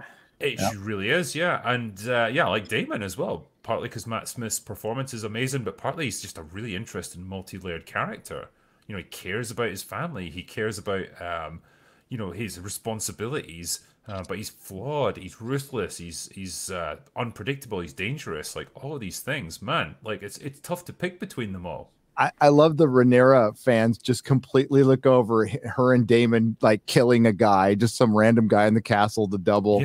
Yeah. He's a good guy. I'm like, they just killed an innocent guy. They're not doing it so that he could have a happy life. They're doing it for their own fucking interests. Yeah. It wasn't. Real quick. So after in that Hollywood Reporter article, there's the I don't see how these people who are saying these things think they are fighting for good. They are patently evil. The following 2 paragraphs are, this is good. This is really good. Nielsen ratings released in September 29th paint a highly successful launch, roughly compatible with Dragons, roughly. Precise comparisons are nearly impossible because of several factors we won't bore you with, like Amazon not sharing actual real numbers. One industry insider familiar with Amazon, fuck your ads, Amazon's inner workings suggest the other fantasy show's performance, speaking of House of the Dragon, is more anxiously followed than the company lets on. Oh, yeah. Quote, it was never about critics. It's all about consumers, the insider says. All Jeff cares about is consumer obsession. If you look at the history of Amazon, every division lived and died based on that. Dragon matters because all of a sudden there is a benchmark. It is their closest competition to success. When they saw Dragon grew in its 2nd episode and it brought in 20 million viewers, they were shitting their pants. That's in the Hollywood Reporter. Wow. I love that. That's brilliant reporting for once. That's so telling, man. It really is. Even if it was proven that Rings of Power had more eyes on it than House of the Dragon, it doesn't change the fact that one of them is shit and one of them is pretty good. Yeah, correct. Well, I mean, these are according to this article, which did like after like fluffing Amazon, they put that in there. And then they follow it with Jennifer Salke saying, I don't really care. These shows are supposed to be looked at as equal. So forget all the fucking numbers. Just listen to yourself, listen to your own ears, believe your own eyes. If they're equals, how is one being perceived in the fandom? One's like, we have memes coming back to Game of Thrones. We have Free Folk, the Reddit, like has come back to life. And the memes aren't making fun of the show. They are diving in as interested in the show. They're still like clowning on it a little bit, but not in the way of it sucks. It's no, we're interested and we're going to meme Viserys and put him on, Ben Affleck's face smoking cigarettes. That kind of interest is being generated with House of the Dragon. To the other side with Rings of Power, where it's just being clowned constantly. It's being trolled. It's being dragged because it's shit. So there's no way you can tell me these shows are equals. They're not. That like one is absolutely being adored right now, which it's inexplicable to me at this point. That and there's still people who are really resistant. And Rings of Power is just getting shat on everywhere it goes. Everywhere it goes, it's undeniable. Well, I think as well, like on paper, Rings of Power should be absolutely dominating. You know, it got access to like the most popular fantasy property of all time ever in all of human civilization. Then you've got House of the Dragon, which is a prequel to a once popular show that had a disastrously awful ending that's like alienated so many fans. It should have been a failure in the making, but it's won people back through the quality of its writing, the work that's gone into it, the fact that they've increased their viewership episode on episode. They are winning people back because they are doing well. They have produced good work. Rings of Power, I would hazard a guess, has gone in the exact opposite direction. The first couple episodes, I would imagine they were massive because people were at least interested to see it. Once they saw it, they realized how shit it was. It's absolutely cratered. I bet. They won't release the numbers, but that's the direction it'll have gone. That's the difference between terrible writing and good writing. Yeah, and it's sad that it's going to have, a second season, but House of the Dragon is just a one shot, right? It's just one season. No, no, I think that's going on. Yeah. Three or four. Oh, I'm so happy to hear that. Yeah. If it goes well, they're going to be so fucking sad that it's not a Game of Thrones level thing they could adapt. Because once it ends the third season, they'll be like, "Oh man, we need more." Well, they've got like 5 other spin-off Game of Thrones shows, haven't they? Yes, but you won't be able to grab up any of these people, right? Like, this is the thing. I think they must be surprised, even a little bit, that people are responding so well, because the vibe was not good between this show and the previous one. Let's put it that way. They must be like, oh, thank fuck this worked. Because, I mean, yeah, as Dream was saying earlier, like, I was not enticed by the trailers. I was like, it's whatever. They look like the actors that are playing them.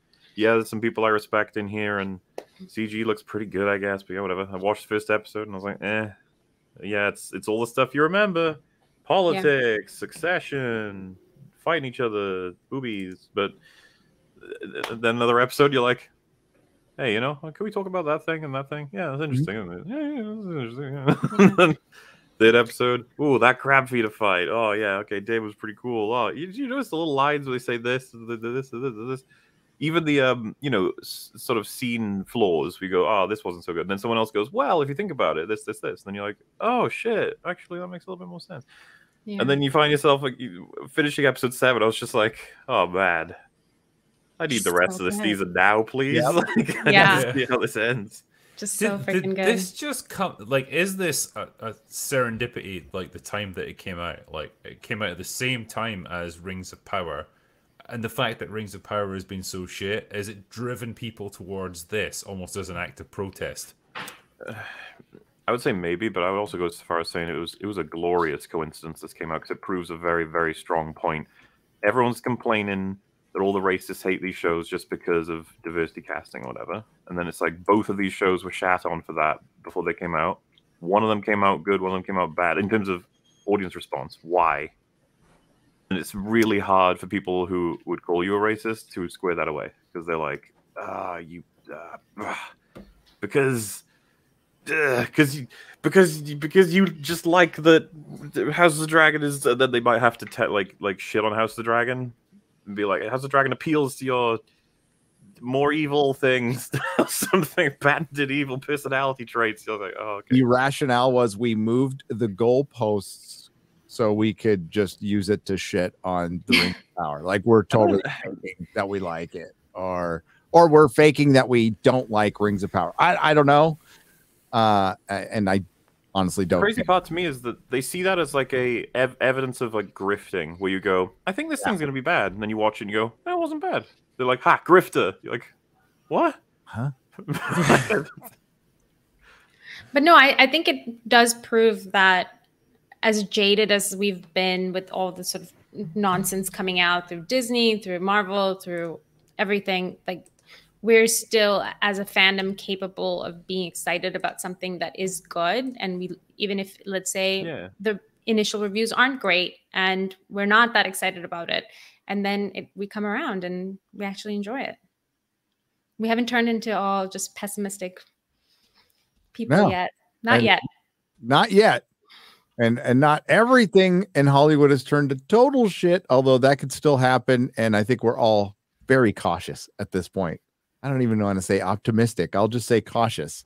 It's nice looking forward to Sunday and see if we'll get a good episode. But I'm not like, I haven't recommended the show to people yet. I just say it's good. I'm watching it, but I don't know, man. I don't know. See how it goes. But you know what? I do hate that they use the old Game of Thrones intro. That actually really...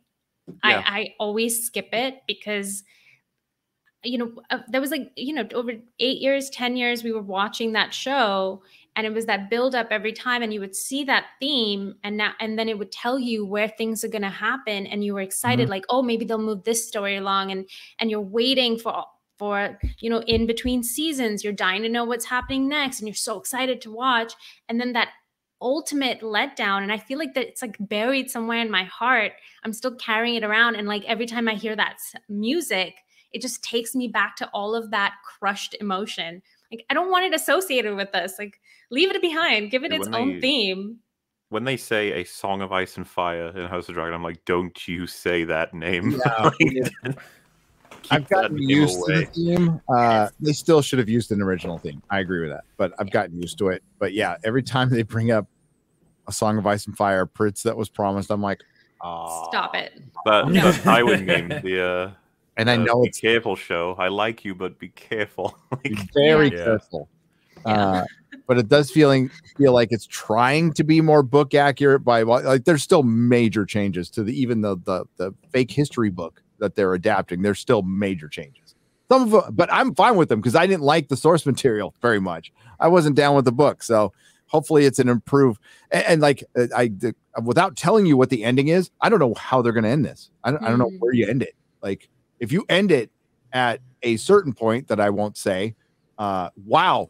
I don't think people are going to be satisfied with that. I just don't. So they're going to have to do something. Well, do you think there's that desire to stick with the same characters, or will they move it even beyond them to like the next generation and the next to like bring it almost up to date with Game of Thrones, like finish up with the Mad King and like I've Jaime never Lannister heard anything killing him? definitive, so I'm sure the Game of Thrones channels know much more than I have because like I've really tuned George out because I can't handle him tweeting or not blogging about the effing Giants. When I want wins a winner, that's all I want. But I did hear that it's possible. It could possibly be an anthology if things go forward. You know, and I could see them doing that.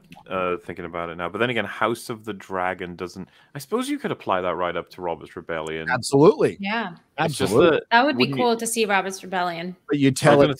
You could totally see them. Calling it Robert's Rebellion might be the more tempting option, though.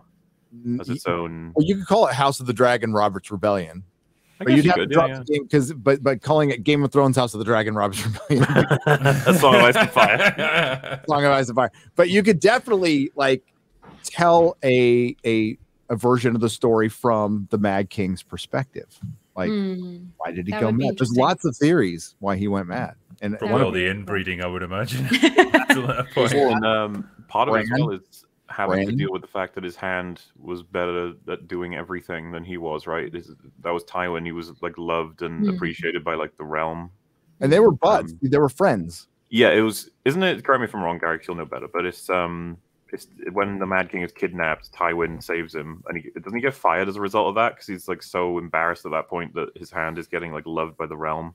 No, he gets fired when I think he gets dismissed. Oh my God, it's been a while. When he wants to, no, it wasn't betrothal. I thought it was betrothal. He was like bugging him up for betrothal.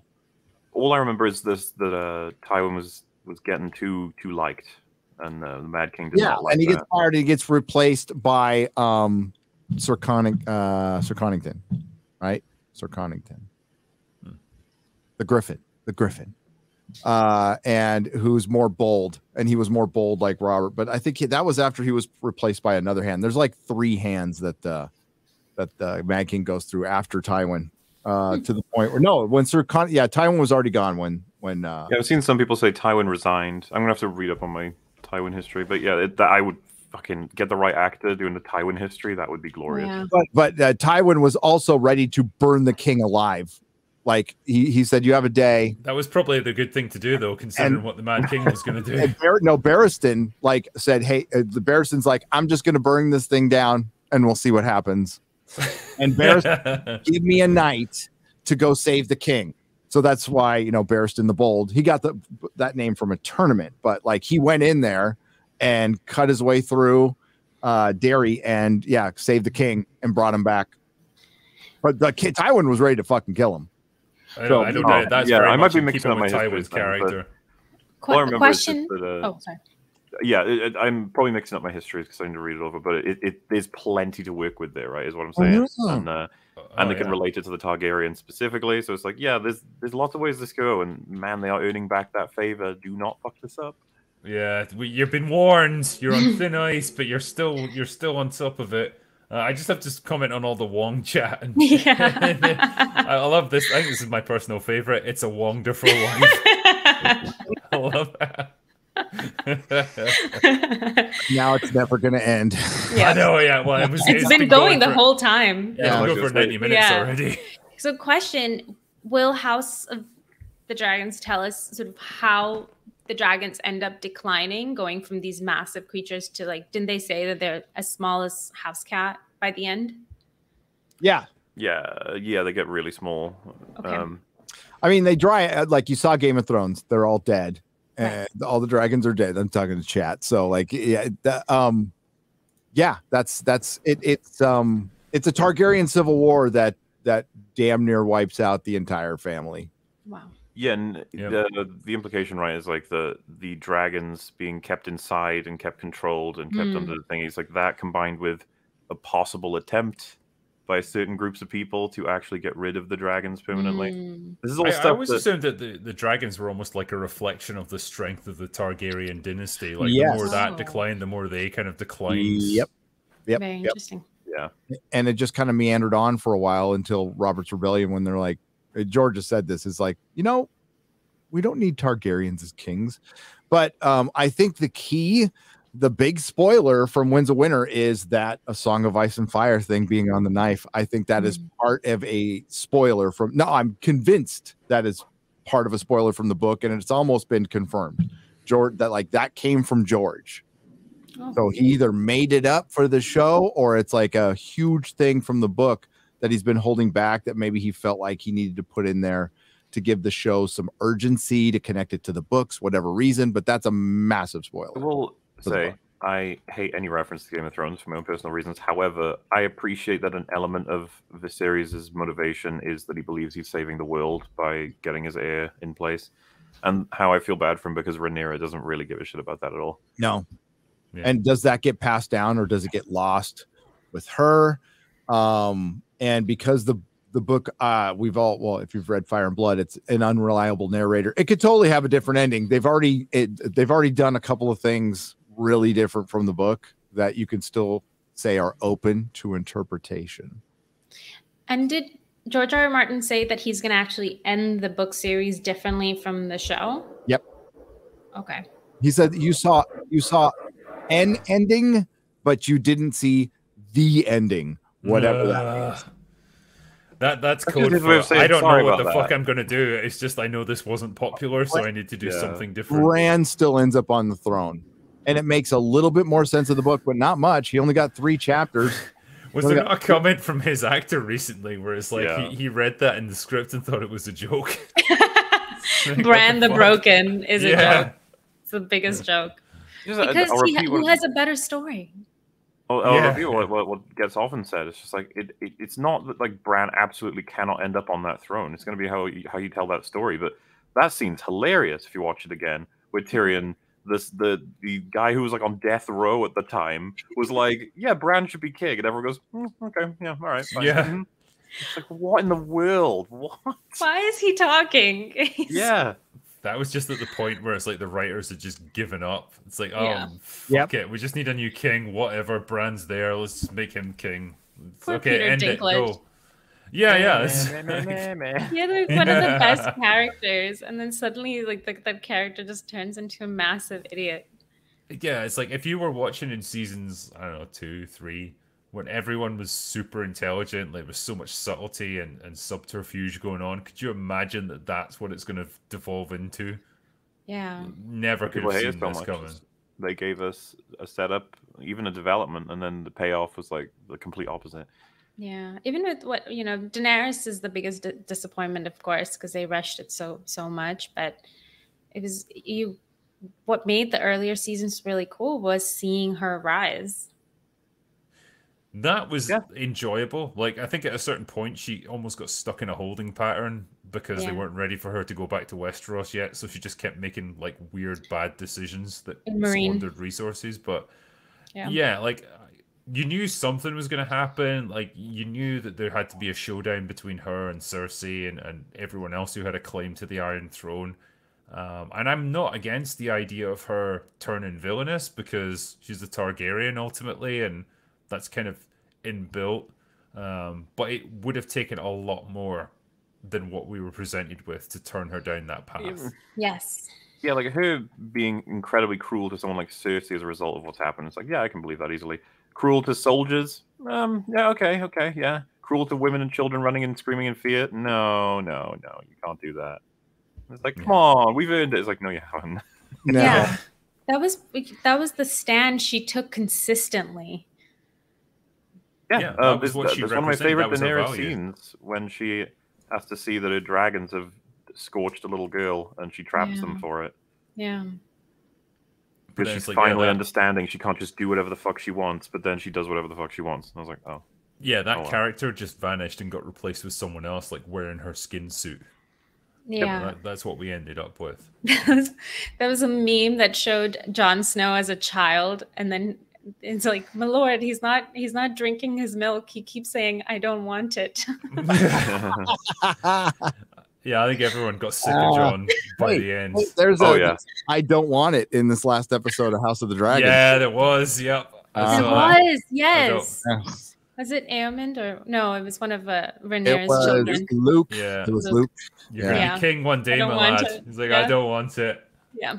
I also thought that the whole part about Aemond sitting on Rhaegar for the first time was like very much How to Train Your Dragon like scene playing out. Definitely. But that scene was fucking cool. One of the best shots I've seen in Game of Thrones. One of the best fantasy shots I've seen of just some little kid with his hand up to this giant fucking dragon that's just massive. It was beautiful. I love it. It would be if I could see any of it.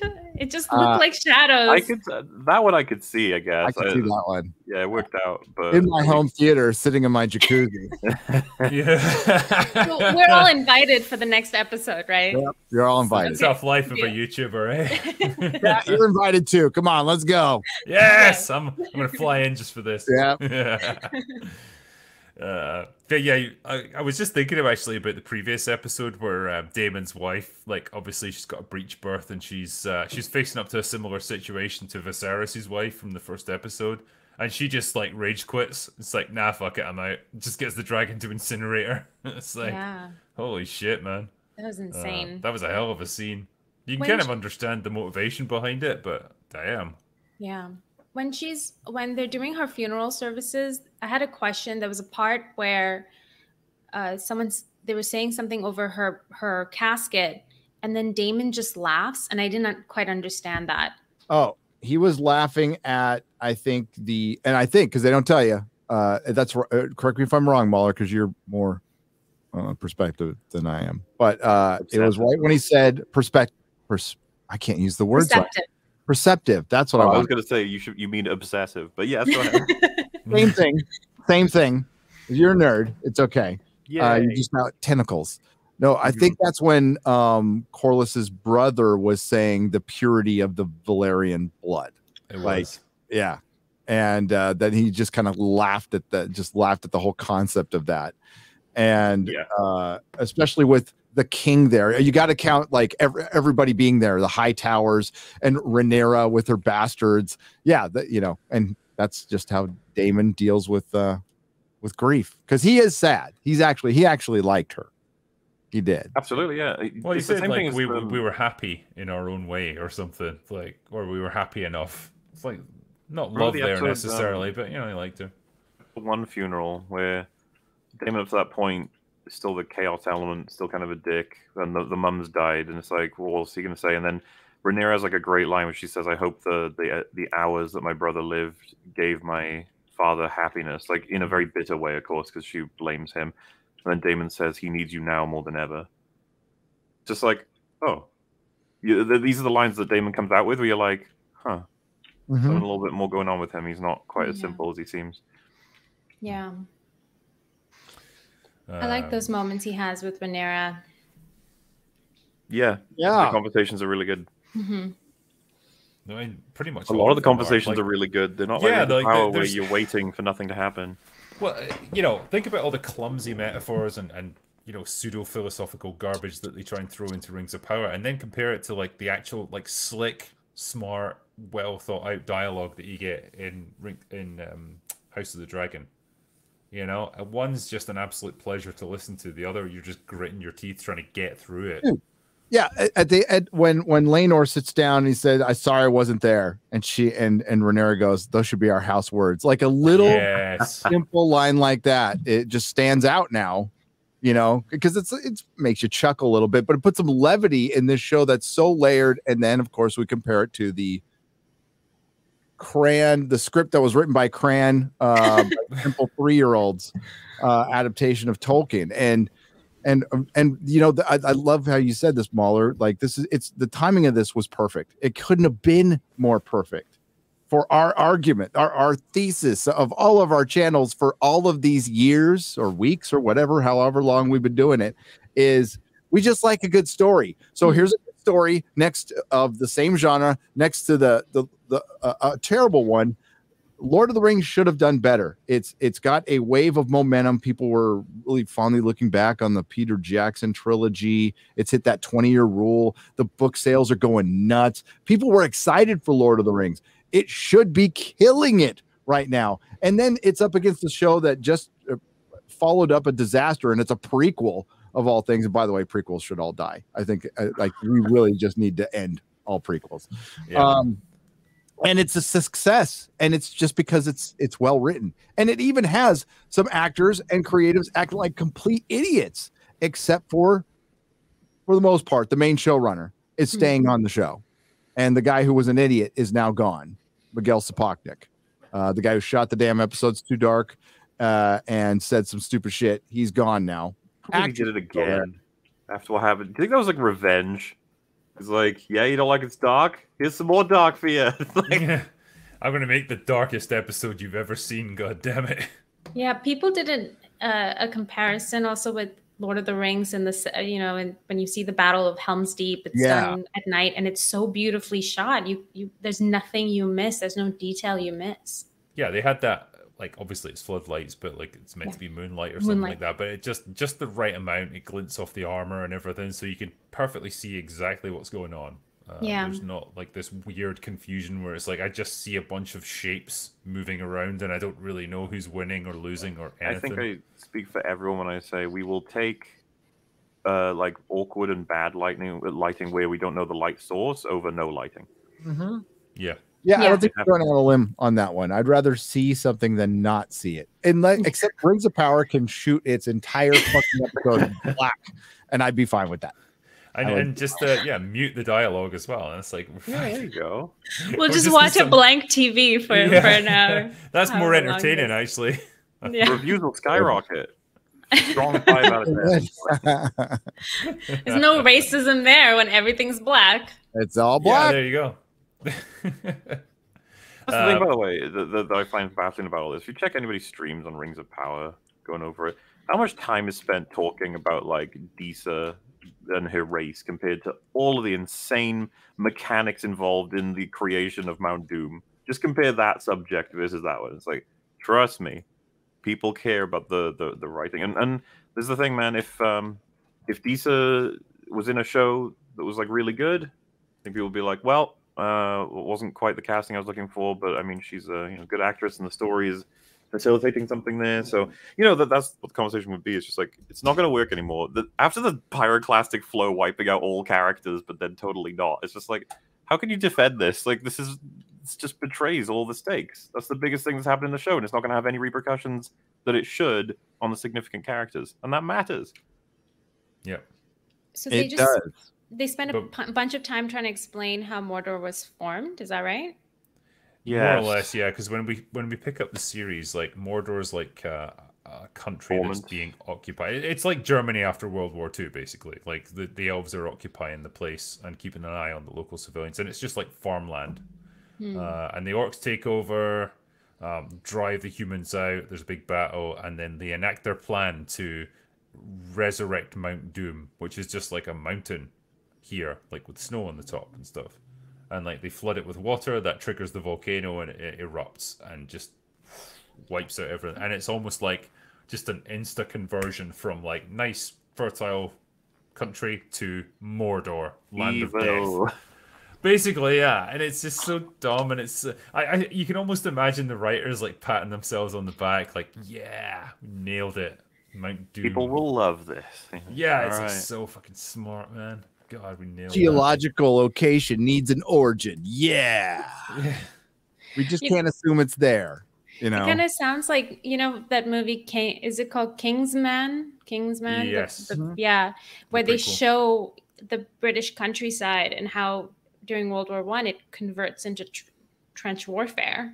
And they had that really cool shot where it just transitions. Like that's a cool way, but just an instant. Anyway. You guys get it. I love that shot, by the way. Yeah, and it's I a cool like shot. that movie. I like that movie a lot. It was pretty good. I like parts of it. But I like the Kingsman series. It's good.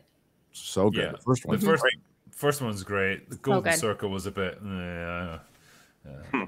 but you know, we do have a bunch of super chats. If we've got a bit of time, do you think we can answer a few? See how we get on. Let's do it.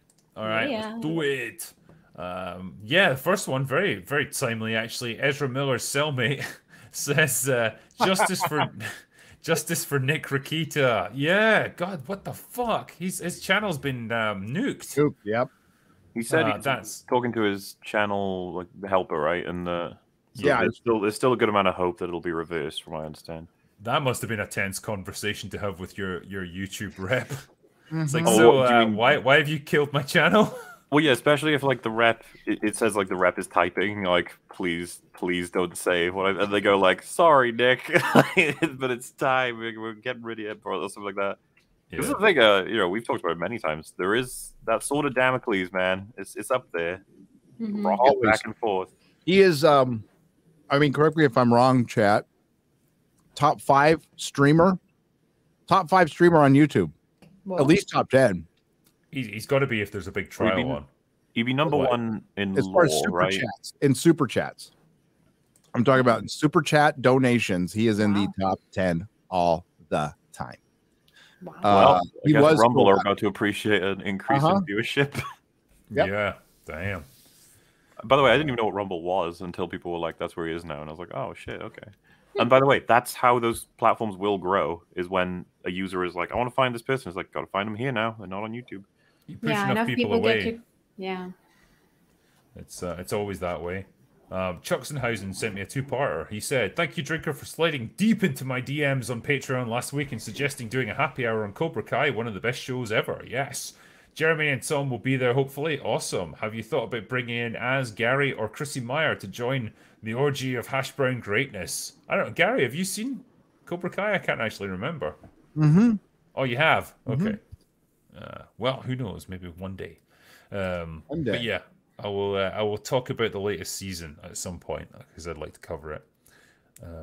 RRTNZ sent me a 2-parter as well. Said, Hail Drunkler, another Critical Drinker top 5 suggestion. Top 5 comedies with Hot Fuzz, Airplane, Tropic Thunder, and Dodgeball, and Bros. Nah, just kidding. Cheers.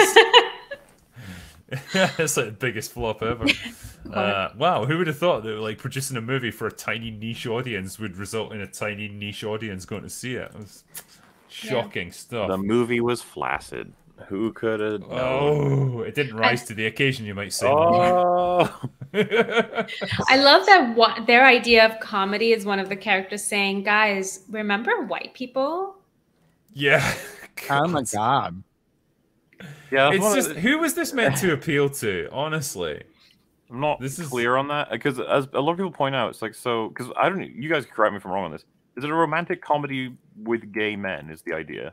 Okay, so here's the thing about audiences going to see romantic comedies. You may not know this, but like demographics is you're already in trouble in terms of I don't know when the last time I saw a romantic comedy in cinema was. I don't know. Have I ever done that? Have you guys ever done that? It's sketchy. You just don't need to. You just don't need to. Like Forgetting Sarah Marshall, does that count? I think that counts. Maybe. That counts. Yeah, it's a romantic comedy. I went with my wife, but like if I go with my wife to a movie like that, like some art house movie, it's because she went to 20 like horror Marvel movies with me. Right. So, yeah. Horror and Marvel are kind of synonymous at this point. They are. That's the problem. Yeah, she pretends that's bullshit. She likes them all anyway. The other one from RRTNZ says, while we're in suggestion mode, how about a stream or review recommends on the Bourne trilogy? Hugely influenced the spy genre in the 2000s and told a good story at the same time. Cheers. I could indeed, yeah. It's a weird one, right, for me, and I don't know if you guys are the same with the Bourne movies. I never loved them. Like, I kind of appreciated them for being, okay, like an interesting premise and stuff, but I was never like that bought into them. I never got excited when a new one came out. I don't know if that's just me. I felt the same way. I just never got into the story, and it was one of those movies I would watch and then just quickly forget the plot. Yeah. I was never passionate about Bourne myself. And it was too shaky. The shaky cam was too much. Yeah. I think Honest Trailers described it best. It's like someone just strapped a GoPro to a meth head and just turned him loose. that's how these scenes play out. Andrew McCarty said, "Men, what is the definitive Sherlock Holmes movie or TV show? I love Robert Downey Jr.'s movies, but he's all I've seen. I also finished reading up to The Final Problem, first time reading the books." I'm not a massive Sherlock Holmes aficionado, so I don't know if I can name you a better one. I know they had a TV show that was out in like the 80s that was quite popular. It was like Sherlock Holmes Mysteries or something. That was meant to be quite good. I heard Elementary is good. It's like a modern adaptation. Lucy Liu is Watson. Have you heard of this? I've heard of it. Yeah, I never watched it. I saw an episode. I just didn't like their take on it. It was, I don't know. I like the British BBC Sherlock that they did, 10 years ago, that it started and then ended about 6 years ago with Benedict Cumberbatch. I love, even though the last season was a little whatever, but I thought that was a really good take on it. I didn't know his name. Is it Basil?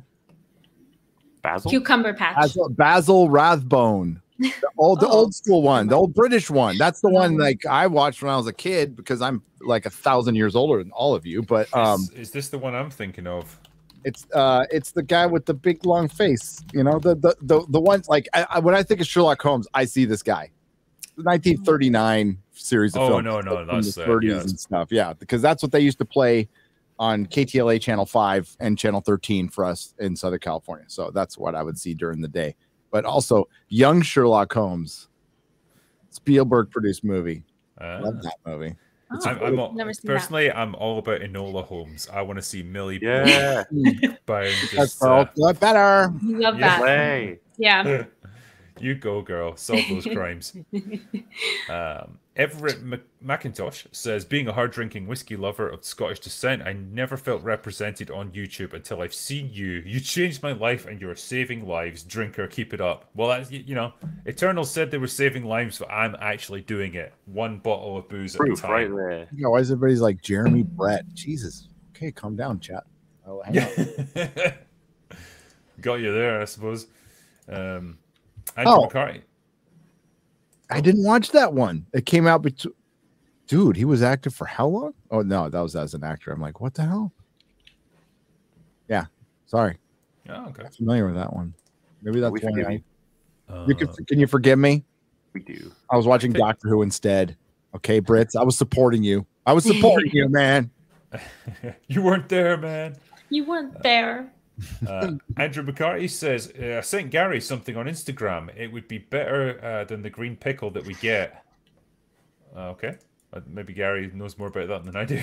I'll pass it on. I'll have to look at my Instagram, which is run by Mrs. Neurotic. He also says, have you guys read or watched One Piece? If so, what are your thoughts? There is so much care and thought put into it, like Tolkien or Lucas. World building second only to Tolkien's. Costs $2 a month to read online. One Piece. I have tons of it. I was sent to it, and it's dense. It is very dense. It's a long boy. It's a long boy. Yeah, a dense boy. That could be the name of your first son, Long Boy. There you go. Or all your sons, smaller. I'll keep it in mind. Call them all the same name. Or all your spawn. Just call it Long Boy. The Long Boy. J.K. Fuzzle says, I like the way Dee moved and his fight scenes for the most part, but that's about it. I'm not going to lie. My low expectations were somewhat exceeded. I guess he's talking about Daredevil. I didn't like it, to be honest. I thought the fight scenes were pretty weak compared to the Daredevil fights, which were visceral and like actually had impact to them, and they were done in continuous takes as well, which were so dude, when the action scene started, I was like, God, this it's impossible. You're never gonna be able to do it. And then they just do the normal cut, and I was like, yeah, okay. Yeah. And very obviously CGI Daredevil as well. Like there's no stuntman. Did you enjoy like he was like, oh, I gotta be doing stealth, and then proceeds to really not be stealthy at all. Lucky that his opponents were armed with crossbows for some reason. And then she like crashed through the ceiling, was it? Yeah, she crashed through the ceiling to to be saved, so we can call back to the iconic hallway scene and go, "Girls can save them." Oh my god! Yeah. Did you notice like how bad the effing CGI was when she was talking in the first of the episode? Like it got worse. And I went, okay, thank you, because I went to another episode to go, was it this bad in the last episode? No, it wasn't. It was bad. Yeah. Her mouth does not sync up with what she's saying. No, not at all. I think they're just wanting to get used to it now. They're just like, just shut up. It's all bad.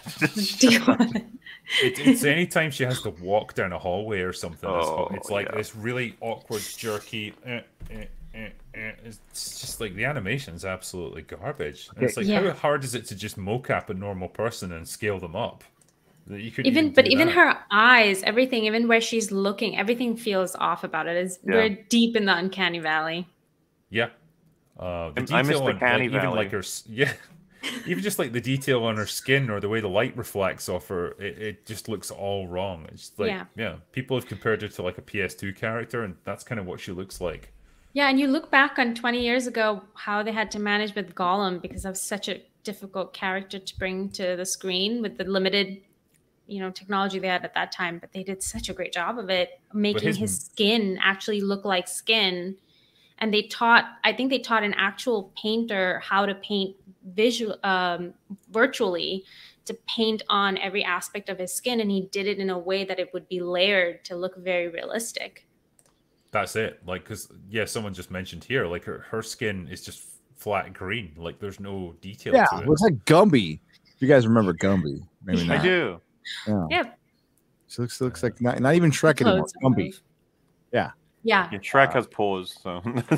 But they're making Shrek references, so it's okay, right? It must be. Next one is from Silver, who says, "Invite random film talk. His Rings of Power vids are brilliant." Okay, I've not heard of him actually. Unhinged says the only cure for these trash shows like She-Hulk, Rings of Dumber, etc. is the Drinker and Az reviewing Hot Rod. I love you both. Thank you. We must review Hot Rod actually. I love Hot Rod. It's great. I'm just thinking about it now actually. Whiskey. Why do you keep saying it like that? Okay, saying what way? Cool. So she does the special move on to make him shit himself, and it's like, I'm sorry, I had to do that. He's like, I don't know what you're talking about. It's fine. I have to leave now. Kevin O'Neill says, "Drinker, my boy, when can you move on from the spooky films? You should check out The Hudsucker Proxy, a 1994 comedy from the Coen brothers and Sam Raimi that flopped at the box office but has since gained a cult following." There's a good recommendation. 5 picoseconds says, "Female lawyer of the year. Didn't even bother to look into her client's broken suit to make sure she actually had a case to begin with." Yep. Best lawyer out there. It's the thing though, because that is all they know about law, to be like, that they got this case. How could it be thrown out? There you go. We'll make that the realization in the courtroom. There you go, courtroom drama. And it's like, that happens before. And even if they were told that, they'd be like, yeah, but we got nothing else. Like that's it. That's what we got. So Charlie Cox must have been laughing his ass off in those scenes. Like, just sitting there like, oh my god, this is so fucking dumb. What am I tell you what, Drinker, he's probably like, this gets me Daredevil the show. So yeah, he's been wanting this like for so long. Yeah. So, you got your Daredevil show. That's the good news. Bad news, got to make some cameos, and one of them's going to be. But then, what's your actual anticipation of the Daredevil show? Oh, it's going to be shit.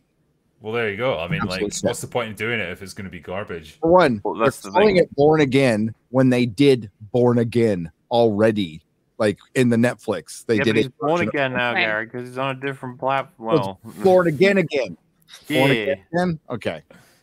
Again. Clever, and you're being bigoted.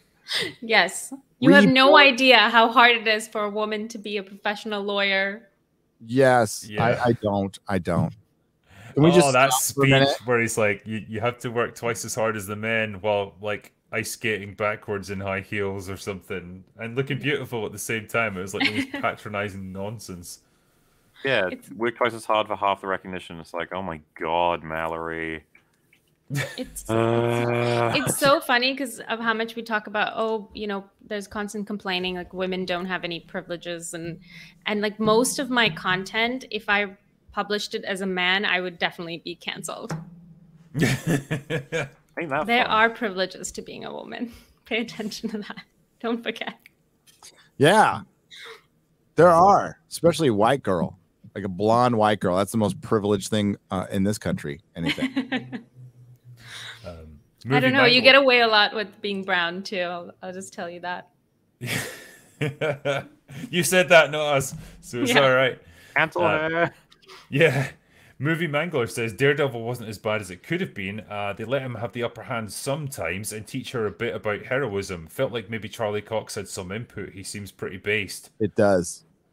I agree with that assessment. They do give actors input on their roles, by the way, so he would know more than anybody on that set. So yeah, like that where he's sitting down and he's talking to her about being a hero. I think that's a good little speech he gives her right there. Yeah. I just wish we had more of that actually in this show. Potions says they treated all the male characters as a nuisance, so I'm sure they'll do the same to Daredevil. They had the Hulk, in which they could have had him teach She-Hulk how to be a hero and made him more interactive. Yeah, I mean, they could have done that. They've kind of given that role to Daredevil to some extent, but I don't know if this was just a one and done for him. Like, he's just gone now. I guess so. Here's one for all of us from Stephen Bobo. Says, Critical Drinker and panel, who do you think is the worst of bad robot showrunners? Alex Kurtzman or the guys who's making the Rings of Power? Wow. That's one for Gary to figure out, I guess. That is a hard question. I gotta say the current showrunners of Rings of Power, because they were given so much money. Kurtzman destroyed a franchise, but it had a lot to that's a tough decision. He's been able to keep it going, like, for some reason. I don't know how. So his ability to bullshit people behind the scenes must be just next level. Let's just like next level. Like, the next season will be the one that catches on. And one of the arguments I've heard is, well, you know, Star Trek didn't really catch on till syndication. We don't have syndication anymore. So he's trying to say, and the showrunners, for Lord of the Rings said the same thing. We're hoping people will watch episodes down the road. It's a slow burn with our show. So yeah, I don't know. I honestly, a Star Trek fan, which I am one. I'm a bigger Lord of the Rings fan, but like, it's pretty close. But I'd have to say these two idiots finally get a job. Oh, and in the article they said, let's give TV a try, and they were given the biggest show in the history of television.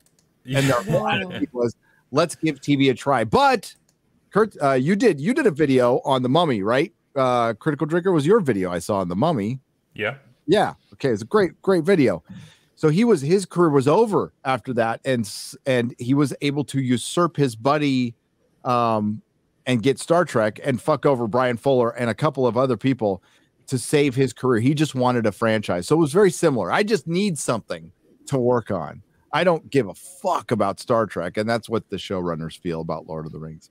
But long-winded answer to what's worth. I don't fucking know. I think these guys, the current thing, the latest thing that's shitty, but I think this thing is apocalyptic in its disaster, and Star Trek was part of the learning process to get here. So I would say these J.D. Payne and Patrick McKay. I mean, Patrick. Star Trek was kind of a franchise that was in decline anyway when they took over. Like, it was in trouble. Jar Jar did his work on destroying it too. Yeah. So like the TNG movies had been in decline, and you know, Enterprise had failed, and then J.J. Abrams took over, and then his movies petered out pretty quickly, and then Kurtzman took over that. So it's just like this constant failing downwards, I suppose, for that. But like with Lord of the Rings, man, like that was a pretty untarnished brand for the most part. Like the Hobbit movies, yeah, they were pretty shit, but you know, there was still a lot of fan goodwill towards it, and it was still relatively intact. And man, they've done a number on it. They really have. And to take something uber traditional and just fill it with progressive and modern themes of intersectional feminism and all that. That's where you just, I mean, this story is antithetical to all of those things. It is the most traditional story of being heroic and friendship and loyalty and you know, like good versus evil. This is all shit Hollywood does not believe in anymore. Yeah. Yep. Absolutely. What a time to be alive. Ooh, it's awesome. Johnny's says, "Hail you sexy panel. They cucked my boy Daredevil. Fuck the MCU and Disney." I mean, I think he summed it up pretty well there. Yep. Can't add anything to that even. Liam John Smith says, "Please react to Mario's movie trailer." Is that out now? That's a thing? Yeah, the trailer dropped today. Oh shit! I actually want to see that. Yeah. Is I want to Chris see what Pratt in it? Yeah. He's the voice. Oh. We will watch that afterwards. Frank with the C says, "Happy birthday, Mublishi." Oh yeah, thanks. Wait, it's not your birthday, is it? Yeah. Is it? Yeah. Oh shit! Sorry, man. What? Happy birthday. Happy birthday. I was just fine. Don't worry about it. I thought your birthday was like at the Is your start of the year or birthday? something. Weirdly. October 6th. Funnest time of the year. Spooky month. It's not a Oh coincidence. man. Oh, and you have to Happy waste your birthday. time doing this. Sorry, I man. know it's Thursdays. I agreed to this long ago. Yeah. I'm gonna try to stream a video game after this stream. Yeah, by the way, is it alright if we add 3 hours? Yeah, absolutely. I will end like a wee bit before that actually, just out of respect for you. Oh, you don't have to do that. I'll let you cut your shift short. Lewis Horseman says, "Hey Drinker, can you review AI and Gattaca at some point? Great films and very much underappreciated." I could indeed, yeah. Grimnack28 says, "Hail, did you know in the third age of Middle Earth, two brave hobbits go on an adventure from the Shire, Scotty and Pippin. Cheers, gents, high rags." Okay. Bearded says, "That intro has better writing and CGI than the Rings of Power and She-Hulk combined." It's pretty good. Yep. Red Muskrat says, "Have you ever watched 6 Feet Under? Francis Conroy is my spirit animal. Also, please review High Tension for Halloween. It's a French slasher/horror film from the early 2000s. I haven't seen High Tension, actually. Milo says, "Have a long man iced tea on me, lads. I think we're going to need it." Well, we kind of do, yeah, with modern shows. Yeah. Archangel says, "Happy birthday to the long man." Thank you very much. Editman RGG2 says, "The Mario Brothers animated trailer by Illumination is coming out today. As the open bar is opened, it probably is out by Q&A time. Any thoughts on Chris Pratt voicing the Italian plumber? Is it cultural appropriation, or does no one give a shit?" This is stupid. Just pick Charles Martinet. He's been voicing Mario for 10 billion years. It's so unfair. Yeah, that's what I would agree with. But other than that, no, I don't. Who gives a crap who voices who? David Kelly says, "When Galadriel sees Autobot City on fire and says Megatron must be stopped no matter the cost, then transforms into a truck with The Touch by Stan Bush playing, was pure Tolkien at its finest." Yeah. Every fucking comment on my Rings of Power video is stuff like this. It's like when Galadriel says it's Morbin time and charges at Sauron and throws a lightsaber through his face, then I was shaking. For the Ariel, the Little Mermaid trailer, I think that was on that as well. Yeah, it's just everywhere. Yeah. I think it's still going. They put up a couple of shorts, and it's still pretty much going on. That is amazing. I love it. That is the best troll of all time. Yeah, it's pretty good. Like some of them are pretty imaginative. Yeah. Red Strider says, "Hey Drinker and co, I got 1,000 views on my Rings of Power episode 5 review, and it was only my 5th video ever. Awesome. Any advice for my new channel to keep up the momentum? Love what you're all doing. Fourth Aer Lingus." Yes. Well done, man. And hopefully your channel continues to grow. I guess you just keep plugging away with what you're doing. Like, there's obviously a huge amount of interest in Rings of Power. If people are going to start to see you as like a good guy to go to for opinions about the show and breakdowns of the episodes, that's your in right there. You know, people will keep coming back. So yeah, keep doing what you're doing, man, and best of luck to you. Next one is Kevin O'Neill, who says, "Question for Baggage Claim. As a woman, do you ever feel patronized by woke Hollywood's portrayal of what they think a strong woman is? Love your content, by the way, and cheers." Yes, absolutely. I feel patronized by it all the time. I think the whole idea that, like I was saying earlier, that to become a good woman you have to be a man is very patronizing. I think Hollywood is not understanding what feminine strength actually looks like. And I've been asking myself that question a lot, is that what does it mean to be female and strong without necessarily having muscles and a sword in hand? I've been asking myself that question a lot. And I don't think that Hollywood really knows how to answer that question, and instead just wants me to pander to it wants me to buy into their worldview by just constantly pandering to me and telling me I'm amazing. If I'm a woman, I'm amazing. And I don't like that.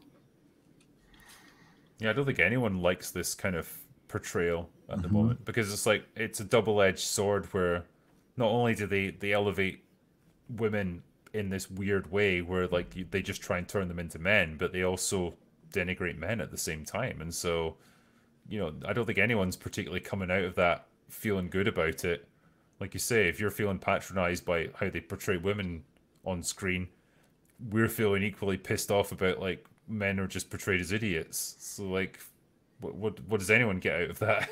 Not much. Yeah, women, we're the new men. Yeah. But then you're going to be the ones that will end up having to be broken down if we follow this rationale. It'll just be this endless cycle. You know, it's weird. I can't wait to hear in She-Hulk. Man, they've had a nice run, haven't they? Yeah. Guys, remember Men? Yeah. So much fun.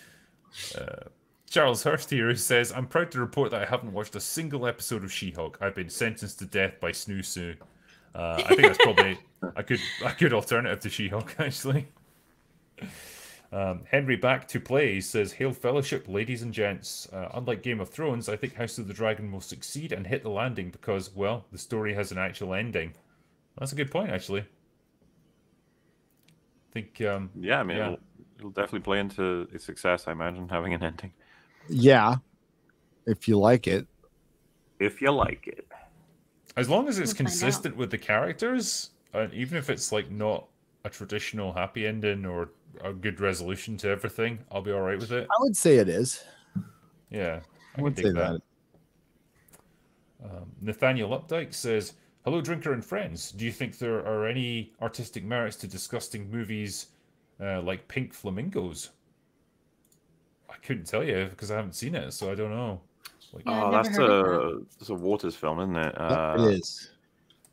I mean, you know, a lot of people draw a lot of things out of a lot of movies. I can't remember if I ever actually saw Pink Flamingos. I'm familiar with it, though. I saw Pink Flamingos a long time ago. So it's about a drag queen. Yeah, it's not my thing. I like John Waters films. A lot of the girls I was dating in high school liked them, so I watched a lot of them. Really loved it, though. I was really Divine, right? That's Divine. Yeah. Very famous for eating poo. Eating poo. Well, if you want to be famous, that's something.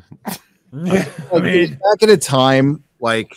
It all stemmed from Bowie era androgyny from the early 70s. That was true rebelling and trying to push envelopes. It wasn't trying to blur genders. It was trying to rebel against the system. It was very different.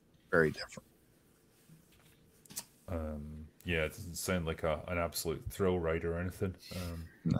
Kat says, I'm a woman and She-Hulk makes me feel violated by destroying my favorite show, Daredevil. Disney can burn. Happy birthday, Mauler.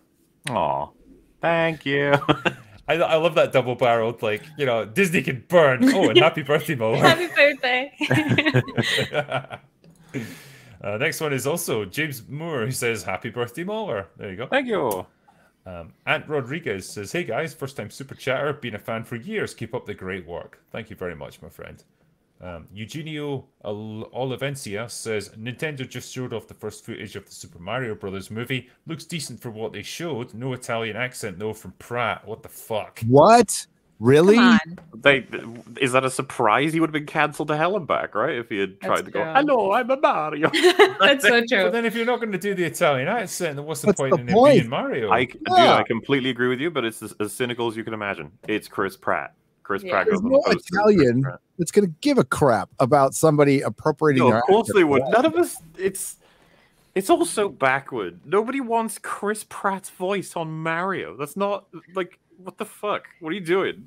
It's like a meme. It's the thing where they said Seth Rogen is Donkey Kong. It's like, are you kidding? What is this? Like, why are you doing this? Wait, Jack Black is Bowser. It's like, what? Maybe that works. I don't know.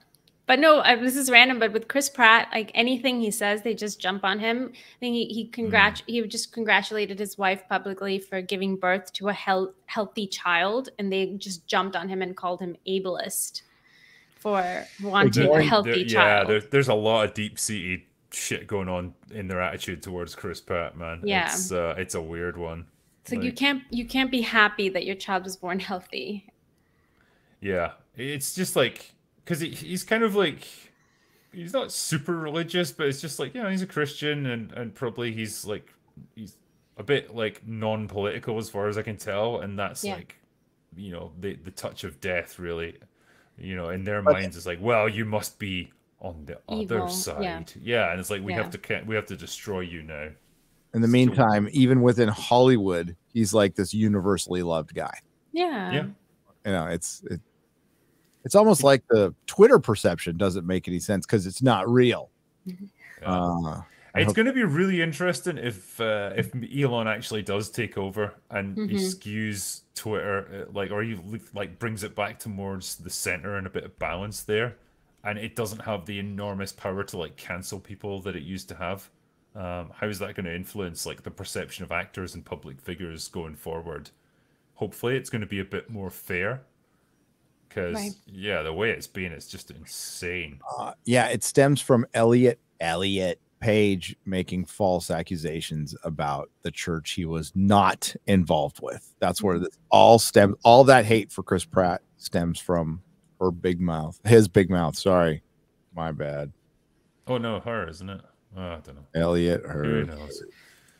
I thought she was really good. I'm blanking on the name now. She was good in X-Men 3. Kitty Pryde. Yeah. Kitty Pryde, yeah. So I liked her in Inception too. Yep, she was good in Inception. Him now.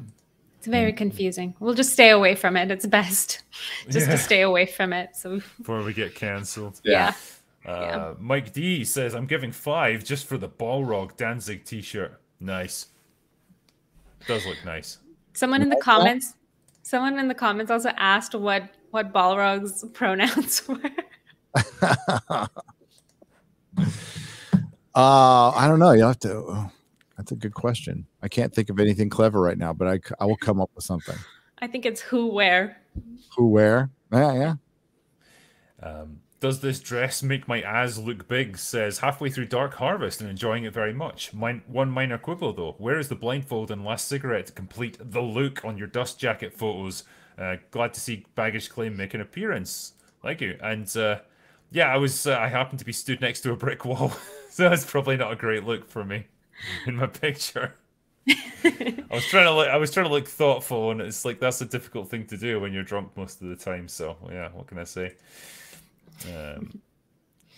It's a very California thing to do. If you work for a California company, your headshot is always in front of a brick wall. Yeah, I mean, I don't know. It's like because I write thrillers and stuff, so I feel like I couldn't be in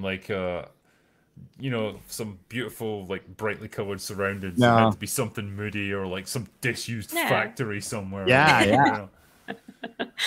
Yeah, that's the kind of place I just mooch around, looking serious about things. Just moody. Yeah.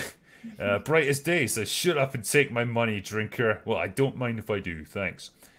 Ministry of Wrongthink says, is it just me or is Jen so unself-aware that she literally celebrated the fact that a dude who's literally blind wanted to hook up with her? That's a good point, actually.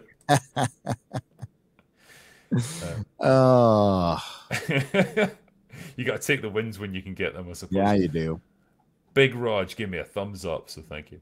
Janan Klassen says, thoughts on them not acknowledging Matt's ears being blown up by that thunderclap? Call back to the Homelander scene where the Daredevil-esque character is ruined by a single clap. Yeah, I remember Well, big difference is the clap is on his head. Yeah. Yeah. That would work on him though. I would imagine it'd screw him up for a while. Mm-hmm. You know? She-Hulk, you know. Yeah. Something that she even forgets. And hey, that last episode proved Bruce correct. She has not got control over her anger. No, she doesn't. People. Imagine if we'd had this more throughout the show. Like, it would have been a bit more interesting. Yep. She's actually wrestling with something. How was it in the comics? Was she struggling with her emotions during those? No, in the early books, but not in the later books. She liked being She-Hulk. She liked being She-Hulk very much. Now later on in the Disney Marvel era, she revisited and I stopped reading. I couldn't handle it because they had her looking like a dude. They straight up had her just looking like a big muscly dude.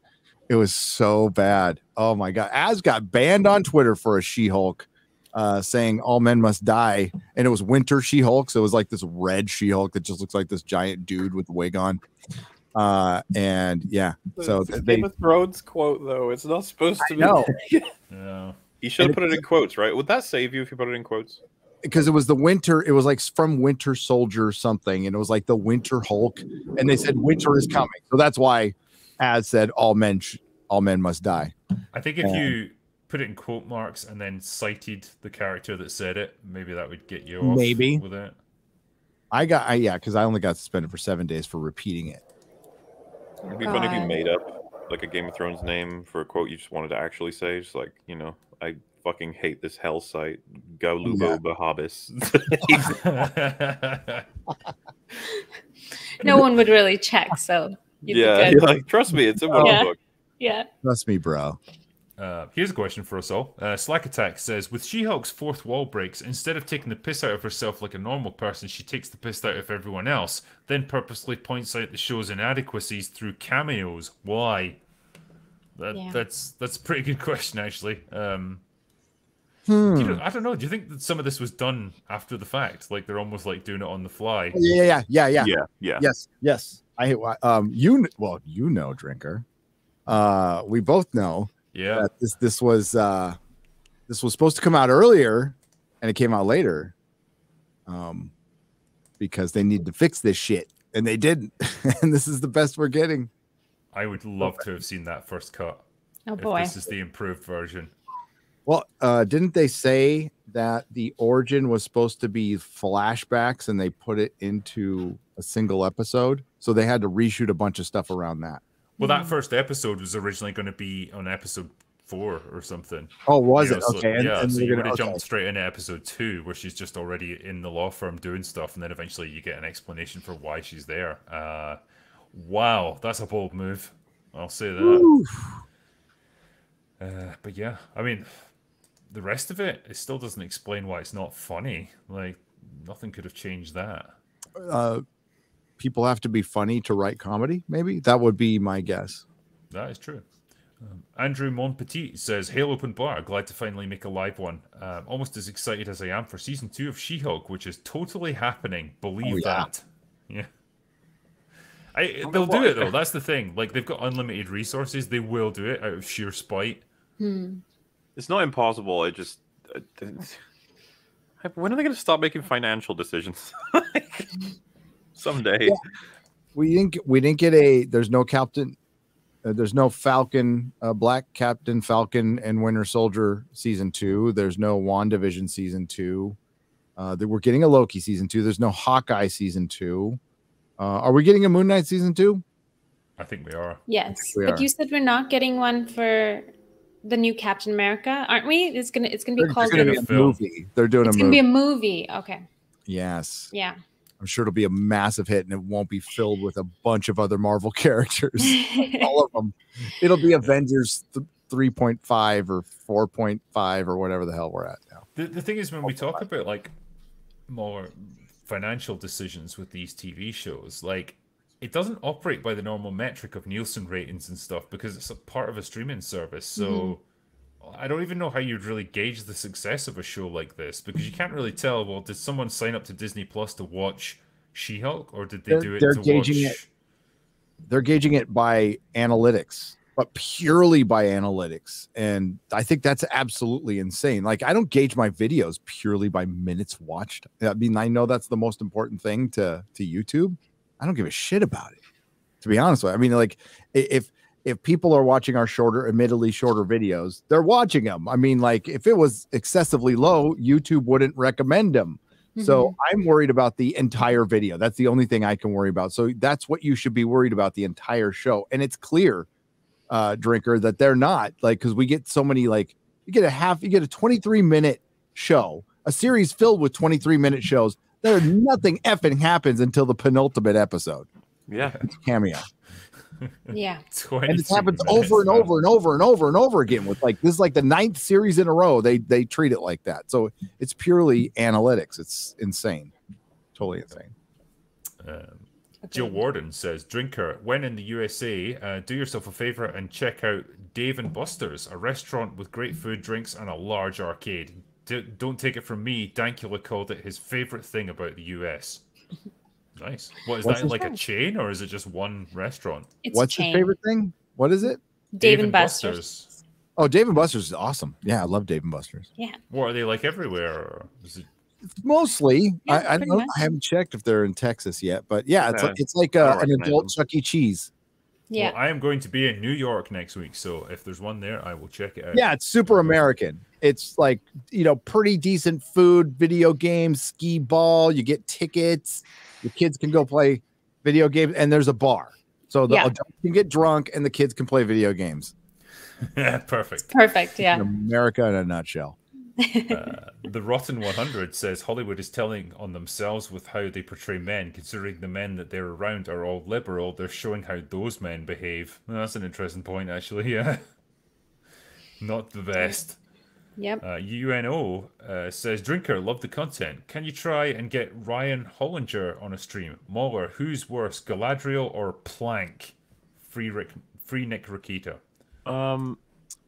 Damn. It's probably Galadriel. I've been really surprised with how... Because one of the things about Plank is that there's so little to garner as a person. But Galadriel, I mean, there's stuff there. She's a horrible person.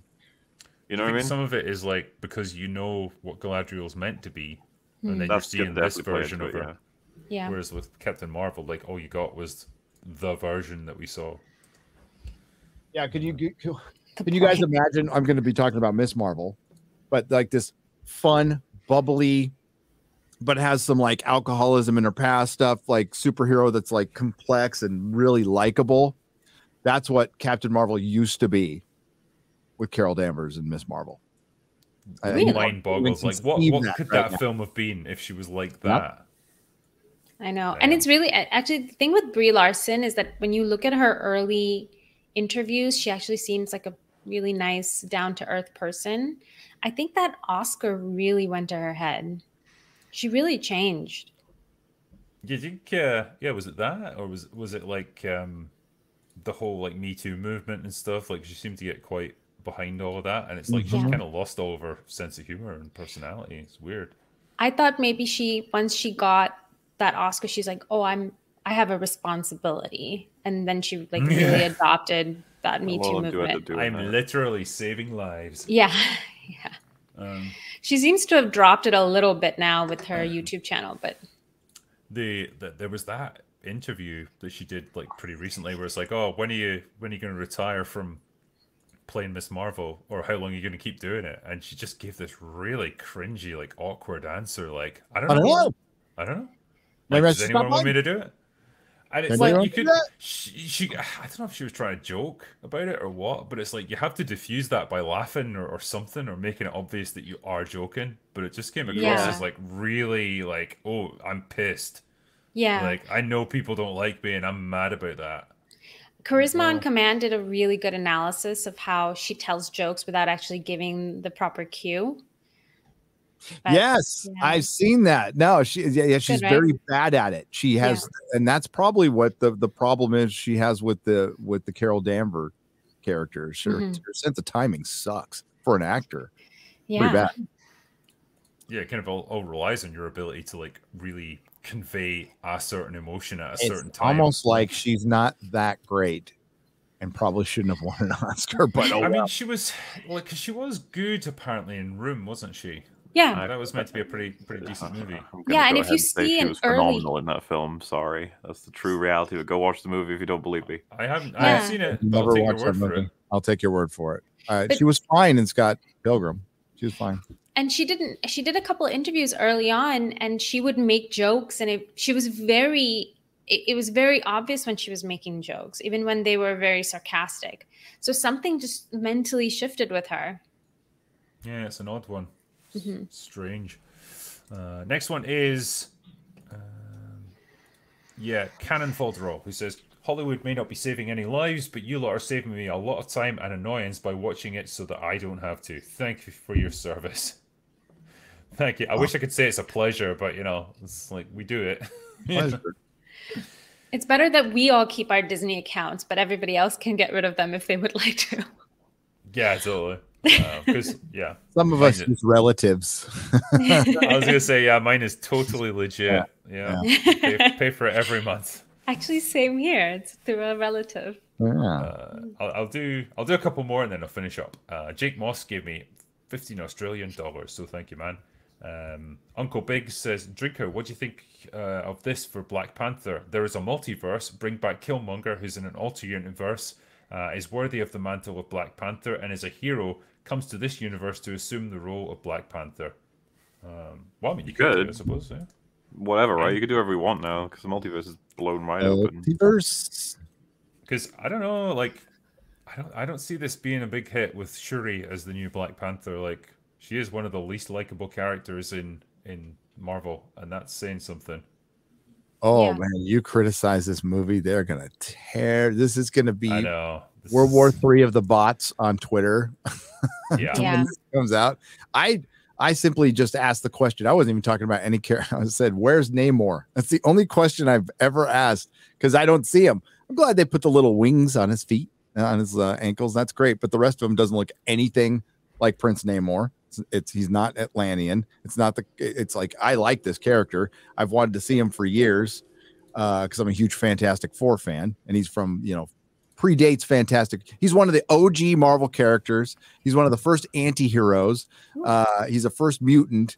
And Aquaman is totally ripped off from him, but they beat him to it. They basically DC beat him to it. So they felt like they needed to make these changes, and there's rights issues. So, and that's what it stinks of. They had to fundamentally change him for rights issues because Marvel does not have the entirety of the rights to Prince Namor. We will see if they call him the Submariner. We'll even see if they call him that. They might not. I don't know. But I know the last time I heard that the rights issues were tied up with multiple producers. I mean, I know that when the trailer dropped, to go back to the point you were making, one of my mates messaged me and he was like, it doesn't look good, this one. She's not going to be able to equal Chadwick's, charisma and stuff. He doesn't have the same kind of presence. And I just replied saying, yeah, but it's a Black Panther movie. It's going to get 110% across the board because no professional critic's going to go in on it. It's going to be the first movie to hit 110% on Rotten Tomatoes. Yeah. Definitely. Unless she tweets something crazy like she's already done before. It'd be like when you're filling out an audience survey and it's like, did you like this movie? The two options will just be yes and yes. Yeah. It's like you'll not even get the choice. It's perfect. It's like how people got with Crazy Rich Asians. Everybody was like, we love this movie. It really is the best movie ever. Yeah, that was nuts. Yeah. No, you're going to see all the cowardly critics. They're going to be so scared they're going to come back and saying this is better than the first one. This should be nominated for Best Picture. This is a movement, and undoubtedly Disney's marketing for the first one was genius, absolute genius level. It was during Black History Month that they whole led up there. They played all into it, and they got the government involved, and there was some subsidies going on, and they were taking kids to school and bus. They tried to do the same thing with Captain Marvel too, by the way, and it did work to a certain extent. They were taking girls. It was. Really remember the all-female showings of the movie or whatever? Yeah. Oh, yeah. When watching a movie for $1 billion corporation becomes a political movement, how dumb do you have to be to buy into this? That's Apparently, so Yeah, apparently a lot of people are that dumb, and this is what you get. You are fighting racism by watching our Black Panther movie, you know, and it's like it was a great introduction in Civil War, absolutely brilliant introduction of a character that I liked and read in the comic books, and then he was the worst character in his own movie. Well, he took a real step backwards in terms of like where he was. It's like he was right back to where he'd been before Civil War, almost like, I'm not ready for the mantle of king. I don't want to do it. I don't want it. I don't want it. Yeah. But he's a good Black Panther, and it sucks. They still should have recast him. Right. But was it Michael B. Jordan, right? Was the one who played Killmonger. Killmonger, great. Love that. Love the matchup between the two of them. Mm-hmm. He was good. Yeah. I mean, he's about twice the size of Chadwick at that point, but he was. But should it have been nominated for an Oscar? I don't know about that. It's not that good. It's not that Dark good. Knight doesn't win Best Picture, which it should have. Yes. But then you got things like Nomadland that won Best Picture, and it's like that's just a person in a van. Like it's not in terms of cinematography and the story it tells. It's not that good. But yeah, agreed.